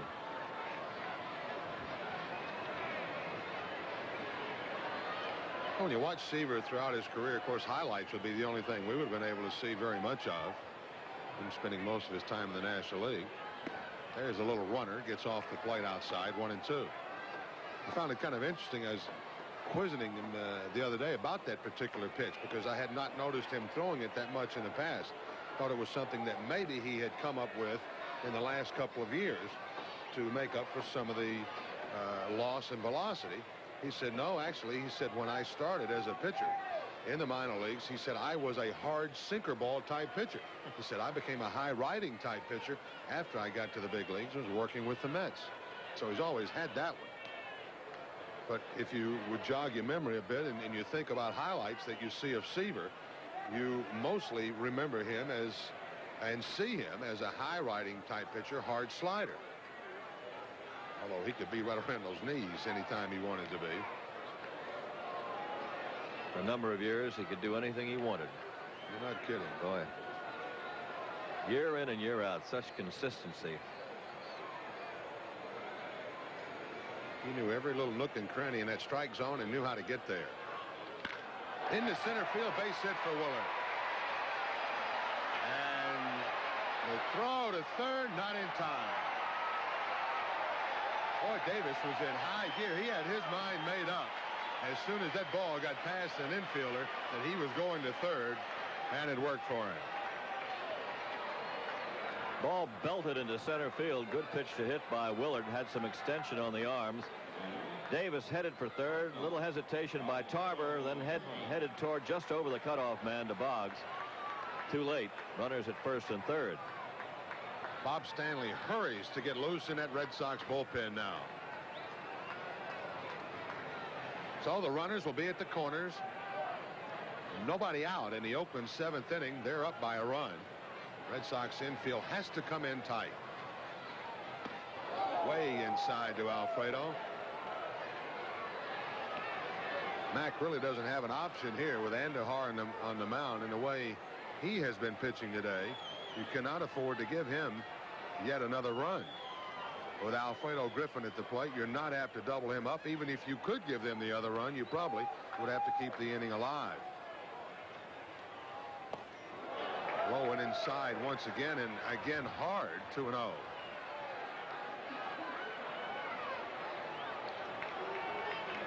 Barrett was out motioning for Tarver to come in a little bit in center field. Michelle is a little deep with Griffin up there. Reached for a little chinker to third. Boggs has it in foul ground.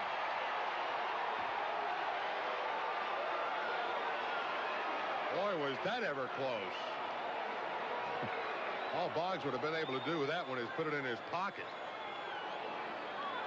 Davis streaking toward the plate, and the ball just along the line, reached for by Alfredo. Boggs takes it right there outside the line, and it's a foul ball. Otherwise it's a run. Because of his being off balance, he wouldn't have had anything to do with it. Davis would have scored, and Griffin just kept right on running and talked to Evans if he'd wanted to before Boggs could have gotten rid of it. So it's a 2-1 count now to Alfredo. He would be conscious, of course, of putting that ball in play to the opposite side in the outfield. Carver with not a strong throwing arm, nor does Baylor have one in left.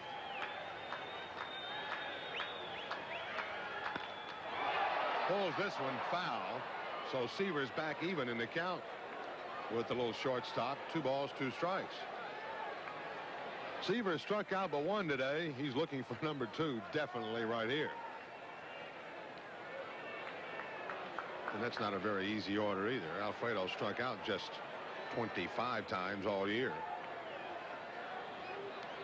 That in well over 300 at bats now.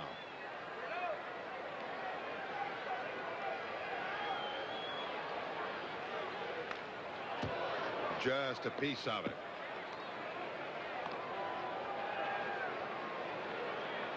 This is where the game really gets to be something. The one-on-one right here, the matchup. Davis over at third. Jerry Woolard, the runner at first. Nobody down.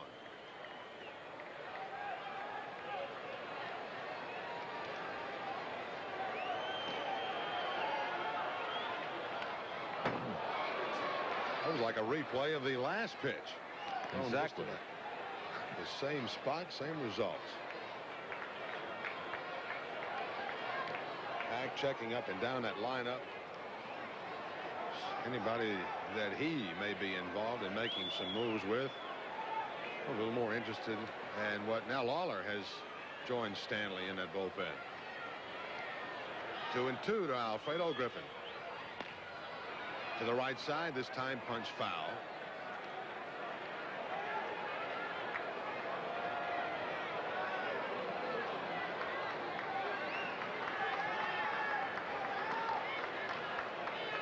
Alfredo's addition to this Oakland ball club last year was just an instant success. Popped him up very shallow into left field. Baylor underneath, getting set. Here comes Davis up the line. The throw, not in time, and the A's have the extra run. It's 4-2 now in the bottom of the 7th. So Alfredo, with a good at bat there, gets the job done on the sacrifice fly. He's driven in his 29th run of the year. Good and bad indeed. With foul balls all over the place, so they got a pitch he could drive someplace. He got it into medium shallow left, but Baylor's arm, they run on Baylor's arm, and you knew that Davis was going to, and he beat it rather handily. Tony Phillips in now with a pitch low and inside on him. With all that going on, of course, Woolard held his ground at first. 1 down now, the double play set in order. But then that's not likely either with Phillips running. Oakland 4, Boston 2. A man out, a man on. Just off the outside edge, 1-1 to Phillips. Phillips on the day 0 for 3. He bounced out to Barrett twice. He's been on a fly ball to right.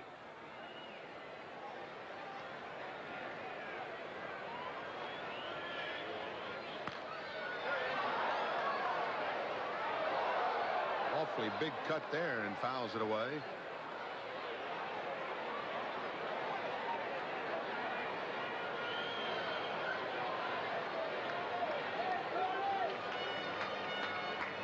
Outfield shaded around the left for Phillips. Big gap for him right at the 375 mark in right center.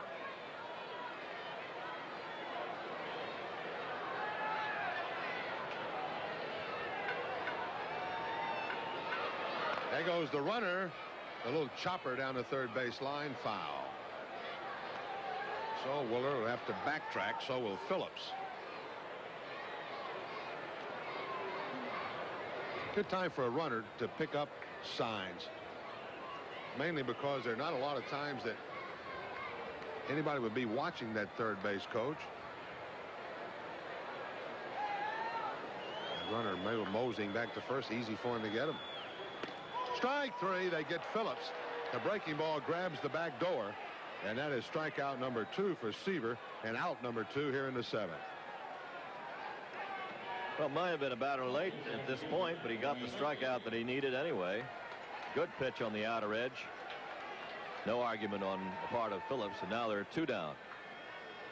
And free swinger, very free swinger, Dwayne Murphy stepping in. He's 0 for 2 with a walk today. Scored a run in that 3-run Oakland first.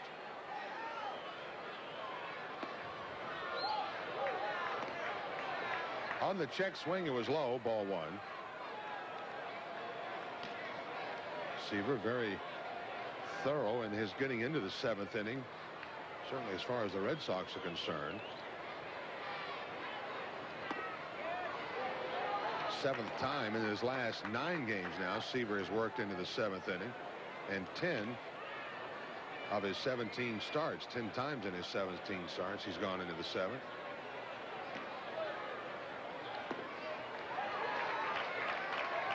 A little trouble here with Murphy, though. 3 balls, no strikes to count. Seaver trailing the Oakland A's 4-2.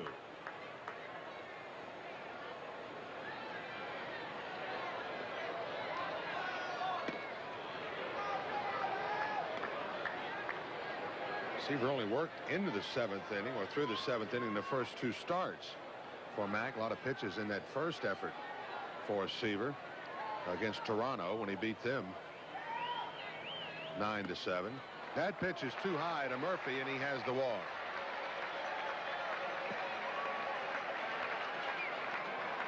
And John McNamara is going to make the walk himself from the Red Sox dugout.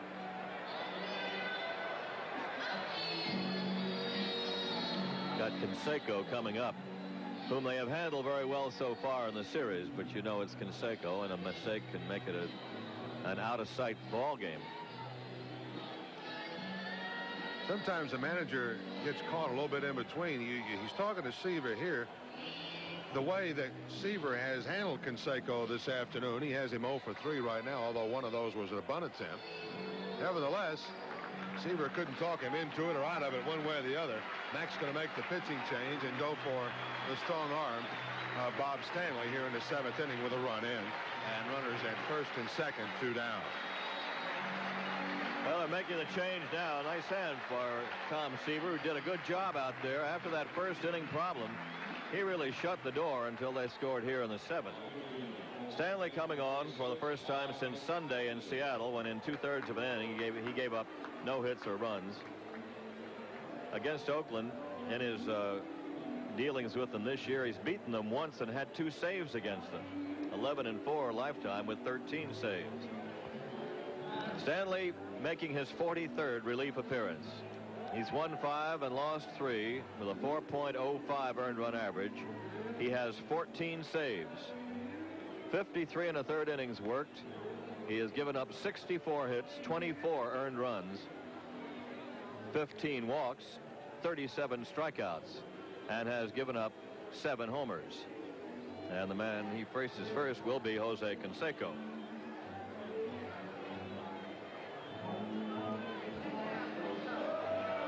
Stanley is tied for 5th in the American League in saves with those 14, and also with games appeared in, 42 until right now his 43rd. Still trying to pick up that 100th win. Seaver with a little acknowledgement maybe from a McNamara comment. 6 2/3 innings of work for Seaver, 6 hits, 4 runs, charged with 4 runs, responsible for 2 runners. Canseco against Stanley. The steamer powers it in there, 0-1 to the big right-hander. Seaver walked 3, struck out 2, and had a wild pitch. At the time, that wild pitch a fairly big one in that first inning.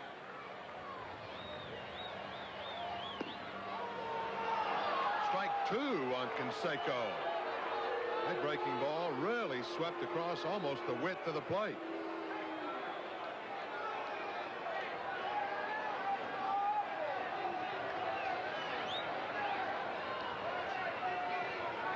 Canseco with a word for Hirschback behind that plate. I'm not so sure he didn't deserve it. They run that sinker in on Canseco again. He fouls it away. Count holds. No balls, 2 strikes.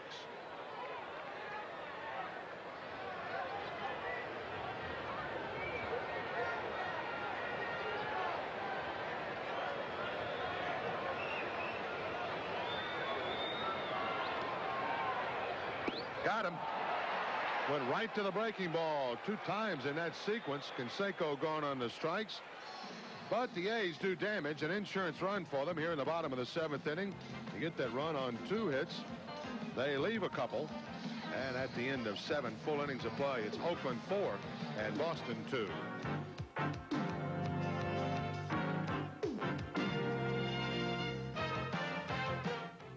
Once again tomorrow afternoon, these Red Sox and the A's will go head-to-head here in Oakland, California.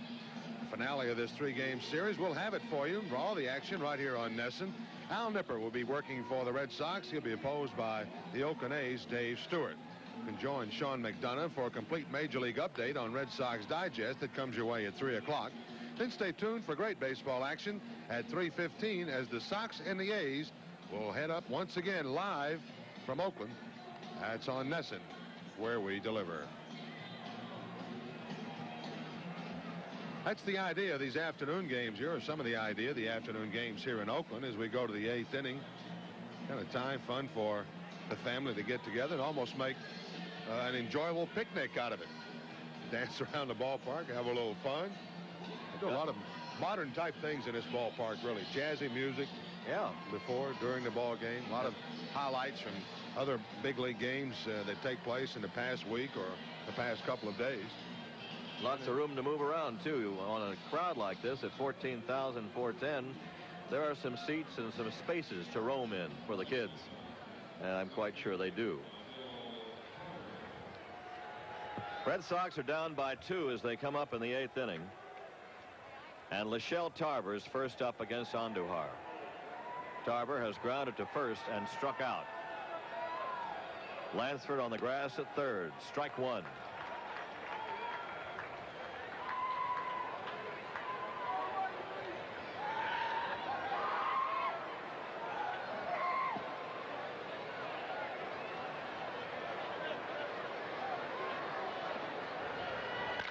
And Lachelle belts one to left center for a base hit.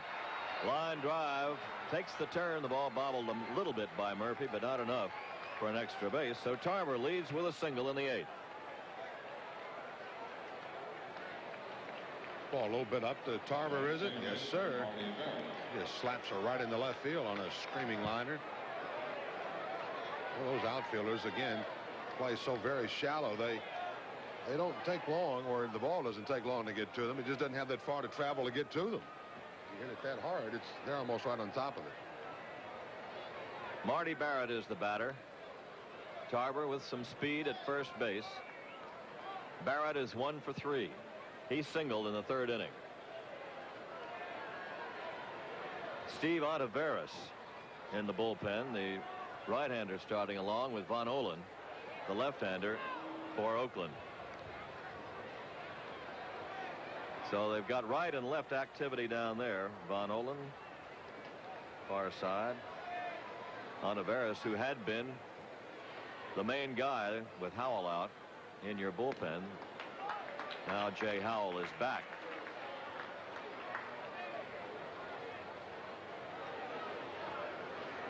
Barrett is grounded out, singled, and fly to right.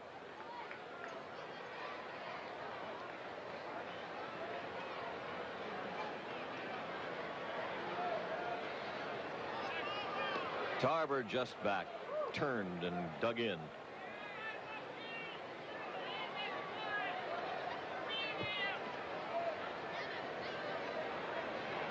Four runs, 6 hits, 1 error for the A's. 2 runs, 6 hits, and 1 error for the Red Sox.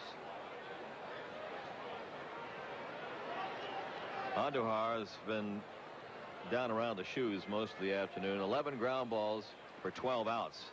1 double play ball there. Ball gets away. And Tarver down into scoring position. Ball getting by the catcher, Willard. Like it hit off the thick part of the facing of the glove and just simply got away from him. Got a little piece of the dirt, but no effort at all to go block that ball. He just tried to catch it. Tried to snap the glove. Tough to catch when it bounces like that. They charge a wild pitch to Andujar. Tarver at second now. And a 1-ball, 1-strike count to Barrett. On the inner edge. 1-2 to Marty. Tough pitch by Andujar. As a catcher, you don't take anything for granted. You have to kind of expect a lot of pitches to be bad ones, and that enables you to anticipate enough to be able to block them.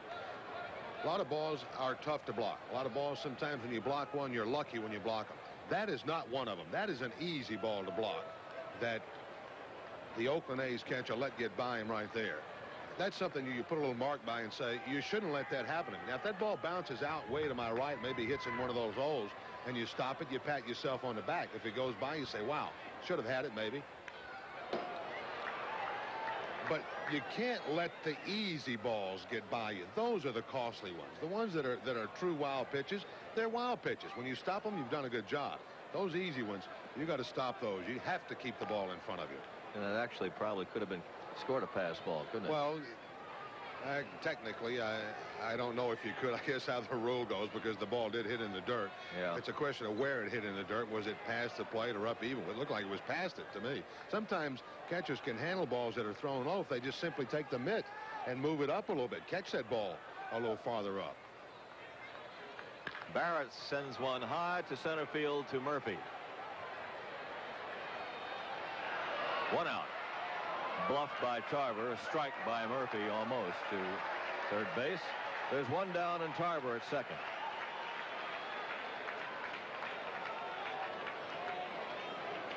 Red Sox down 4-2, and they're trying to do something about that situation here in the 8th inning with Michelle Tarver at second and one down, and Boggs coming up. Andujar has handled Wade Boggs very well this afternoon. 2 ground balls right to the mound and 1 to second base. Now La Russa coming out.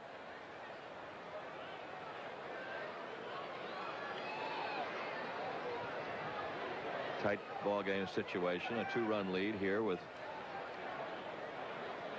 Boggs and Buckner back-to-back coming up. We don't know the pitch count, and I'm sure that would be a concern. Both those fellas, right-handed, left-handed, are ready down there. They've been throwing well long enough. La Russa would be interested, of course, in the legs of Andujar, and I'm talking about the injury part of the legs. I'm talking about just how strong are your legs. He hasn't been in competition, only his second start since coming back from the disabled list. Still seems to have enough velocity, and the movement, of course, is always there with him. So he faces Boggs with 1 out.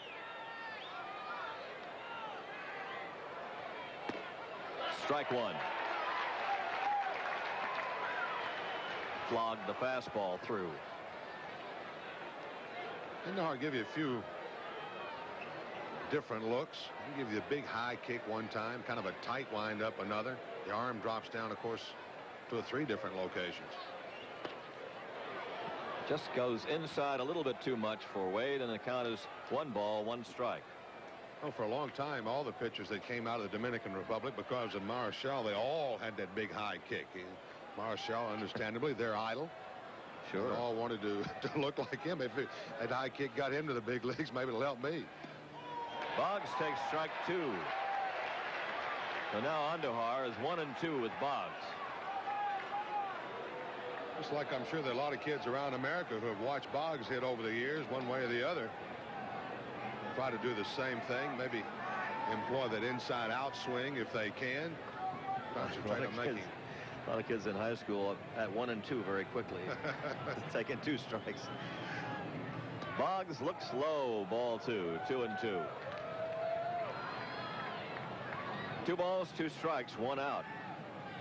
Hey, you know, when you were a kid and you played, there was always somebody you either wanted to bat like, or if you were in the field, you wanted to make the flip throws or go to your right or your left one way like someone else did it.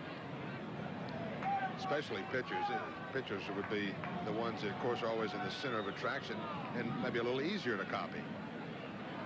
Boggs spikes it foul to the left side, and the count remains 2-2. Like the only person you ever wanted to be like as a kid would be you didn't want to copy any catchers because nobody wanted to be one. Who did you like when you were coming up? I liked them all. I mean, did you anybody particular as your kid that you patterned yourself after? Oh yeah, everybody wanted to be Mickey Mantle when you went to hit. Just hit one-sided though. Boggs has run the count full, 3-2. I was around a lot of Double-A baseball players growing up in Nashville, and some pretty good ball players. Tommy Brown used to play with the old Brooklyn Dodgers. Guys later, some players who later went on and became very good players in the big leagues. Jim O'Toole with Cincinnati Reds, Jim Maloney. Yeah. Good pitchers. Those guys, you bet, hard throwers. John Edwards was the catcher there in Nashville for a while. Boggs spoils one, fouling it back. The count remains 3-2.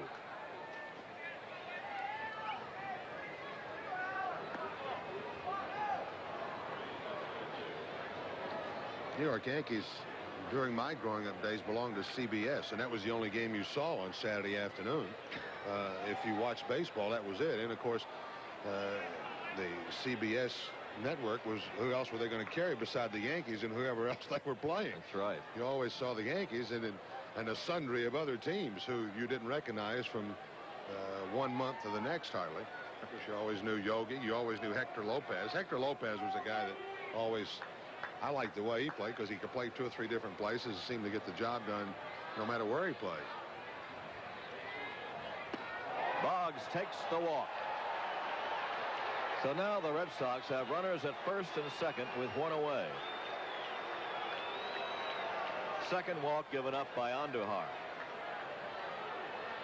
And that's going to be all for Joaquin, as the long walk out there by La Russa means that Andujar will be gone and the left-hander Bonolan is coming on.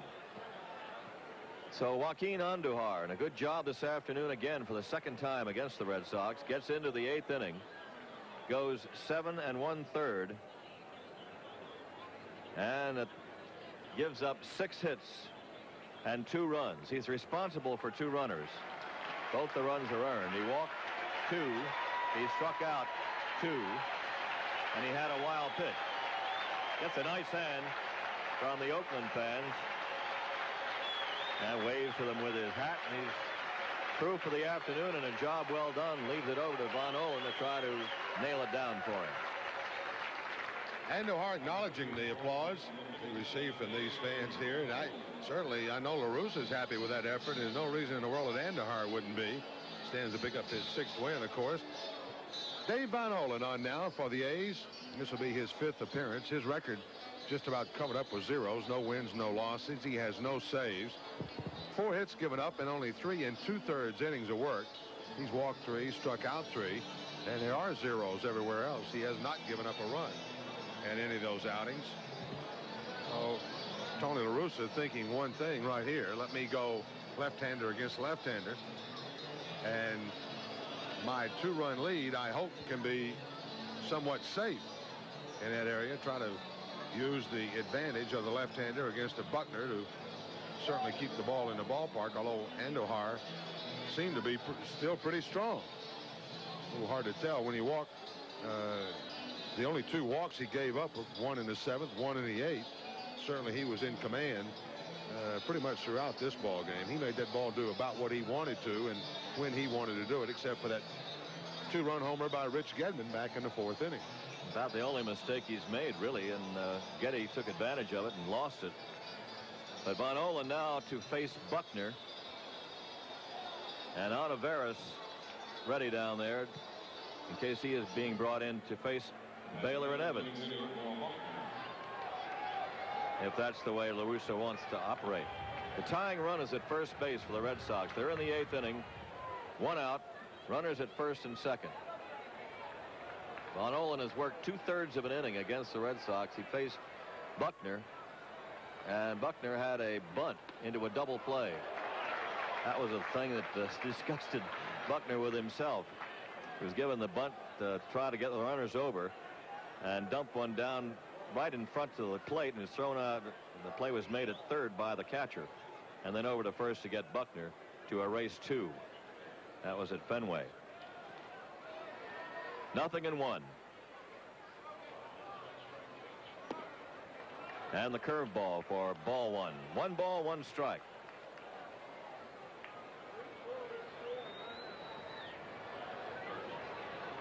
Tarver is at second, Boggs at first, 1 out.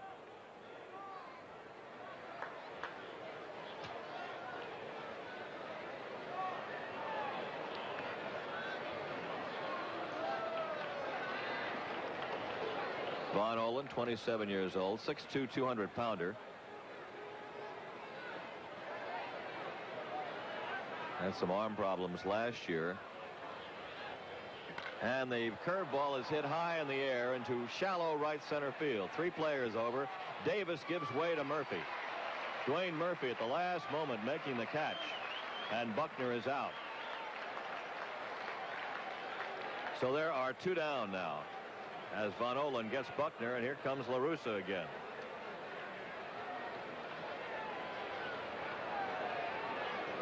The batter will be Don Baylor.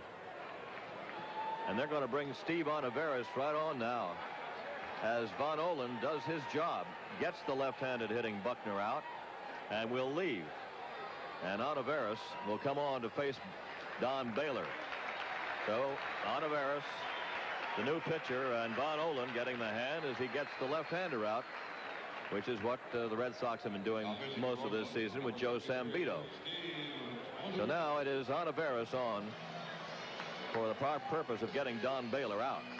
Olivares 1-2 on the year, appearance number 40. Of course, he's been busy with the absence of Jay Howell. 9 saves Honto has been credited with, a 4.59 earned run average. 22 base on balls, 50 strikeouts, 9 home runs given up. One of them a home run to Don Baylor here on a Saturday afternoon when the Red Sox were in Oakland first. And of course, that was in an extra inning ball game, but you have to remember that La Russa wasn't here. He didn't see it, probably doesn't even know about it, probably could care less. It's a different situation all the way around, and certainly a more rested Ontiveros we're seeing this afternoon than we saw then. In that particular appearance, Ontiveros had made something like 4 appearances in about 5 days and needed some time off. That was just after the A's had lost the services of Jay Howell. They didn't have any, Jackie Moore at that time didn't have any choice but to try to use Olivares as much as he could to try to become a stopper. This Oakland Ball Club had one stretch this year, lost 28 out of 35. So that gives you the idea of what those short people out of that bullpen, and I'm talking about short relievers, can do out of that bullpen for you to help save some of that action. More than half of the A's losses this year, 57 of them, or actually more than half of the 57 losses they have been by 2 runs or less. So now how important can the absence of a short man show up on your ball club? Certainly you figure a third of those maybe would have, he kept you in the ball game, maybe turned into wins. Well, Olivares has really worked hard, as you mentioned. He was going kind of middle to long, not long, but middle to short sometimes. A wave by Baylor for a strike. Don Baylor in this one has 1 hit in 3 times, a single in the 4th inning, and he scored a run. Trying to pick up the runner or runners at first and second. Fouls it back and quickly falls behind Olivares. 0-2. Baylor grounded to shortstop in the 1st inning, got the single in the 4th, and popped to shortstop in the 6th.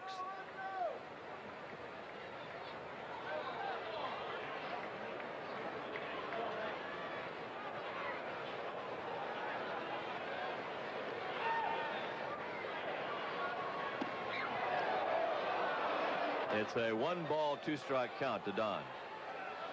Oakland leading 4-2, 2 outs in the 8th inning and 2 on for Boston.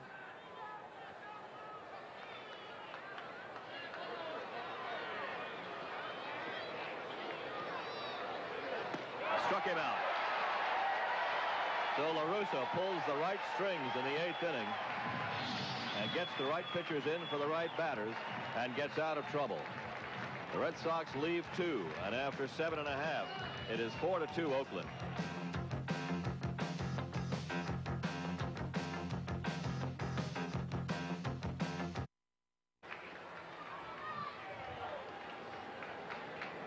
Bruce Bochy first up against Bob Stanley. Bottom of the 8th inning. Oakland leading 4-2. Bochy has singled and doubled in 3 trips. Single to left and double to right.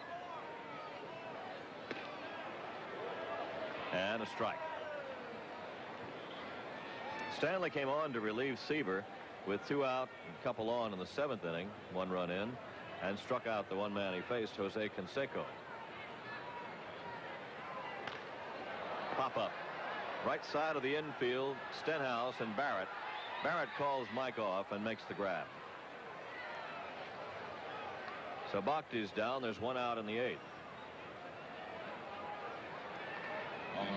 Designated hitter, Dave Kingman. Dave Kingman up. Had a very important single back in the 1st inning when Oakland got 3 of its 4 runs. He singled home 2 runs with 2 out, and at that time, very big hit. It still is. Down quickly to Boggs. 1 knee. Kingman's gone. 3 times subsequently. He has grounded twice to Boggs and once to Canonis. It was one of those times, I'm sure, when Kingman hits a ball this hard, he'd like to just stand at the plate. He knows he's got no chance. Boggs with just all kinds of time. Yeah, there's Kingman. Carney Lansford taking a strike from Stanley. Jay Howell, just back off the disabled list and ready to throw it, is warming in the bullpen now for Oakland. Fly ball, right field. Dwight Evans has it, and a 1-2-3 inning for Stanley. We go to the top of the 9th inning and last call for the Red Sox with a score: Oakland 4 and Boston 2.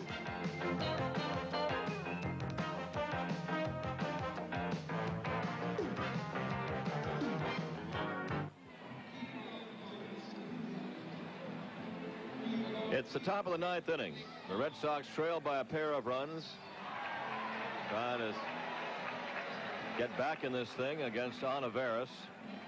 Evans, Gedman, and Stenhouse will be the hitters. Red Sox got their 2 runs on the 2-run homer by Rich Gedman in the 4th inning.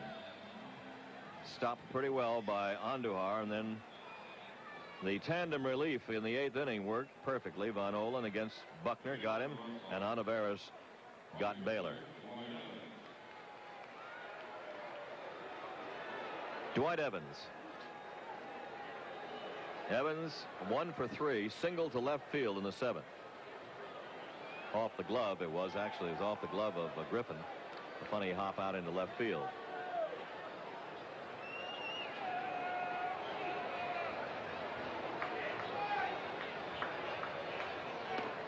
The pitch is low and away to Dwight for a ball. Left-hander Dave Leeper has joined Howell in the bullpen for Oakland.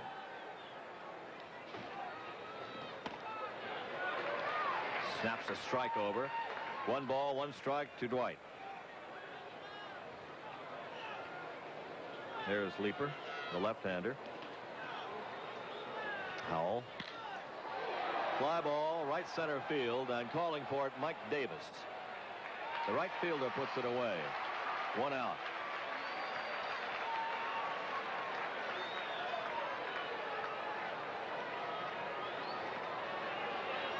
This game has breezed right along this afternoon, starting at a little after 3:15, or well, 12:15 Oakland time.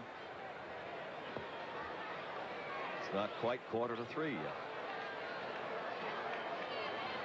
Gedman, a 2-run homer in the 4th. 1 for 3.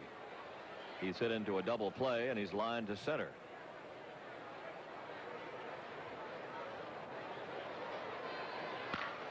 Foul ball. This ballpark, a scene of many, many late inning histrionics by each team. Of course, Oakland has done it a lot of times, pulled the game out, but the Red Sox also have come back here and sent games into extra innings. There have been some very interesting contests here in this ballpark. Gedman slowly to short. Griffin throws him out. They're 2 away. So if they're going to do any histrionics now, it better be done immediately, started by Mike Stenhouse, because the Red Sox are down to their last out. Stenhouse has flied to left, flied deep to center, and walked.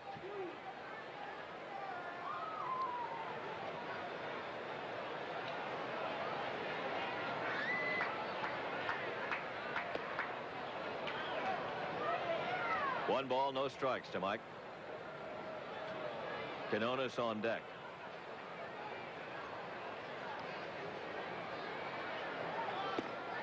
And that's the fastball on the outside corner. 1-1.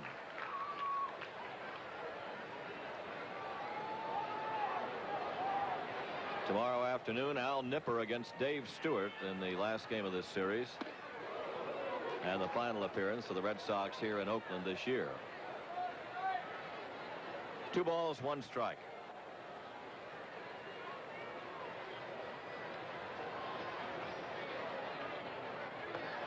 And that's a strike 2. Dipping's pitch away from him. Now it's 2-2, and the crowd wants the strikeout to end it.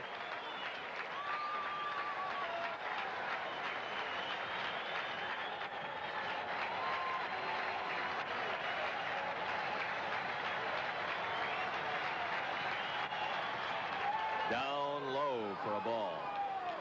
Full count to Stenhouse, 3-2. That was the breaking ball.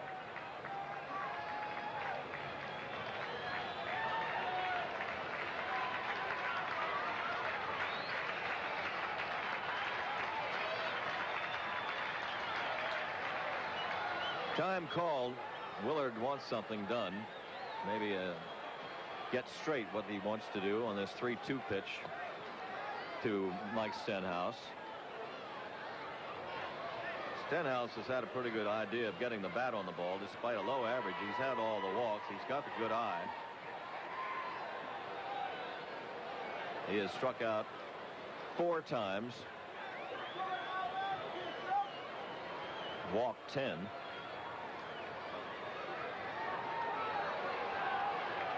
And digs in for the 3-2 count. Check swing, grounded to third, slowly hit. Lansford with a couple of running steps gets him with a nice strong throw. And that's all for the Red Sox in the 9th and in the ball game. Nothing across. Final score, Oakland 4, the Red Sox 2. We'll wrap it up with our instant replay in a moment.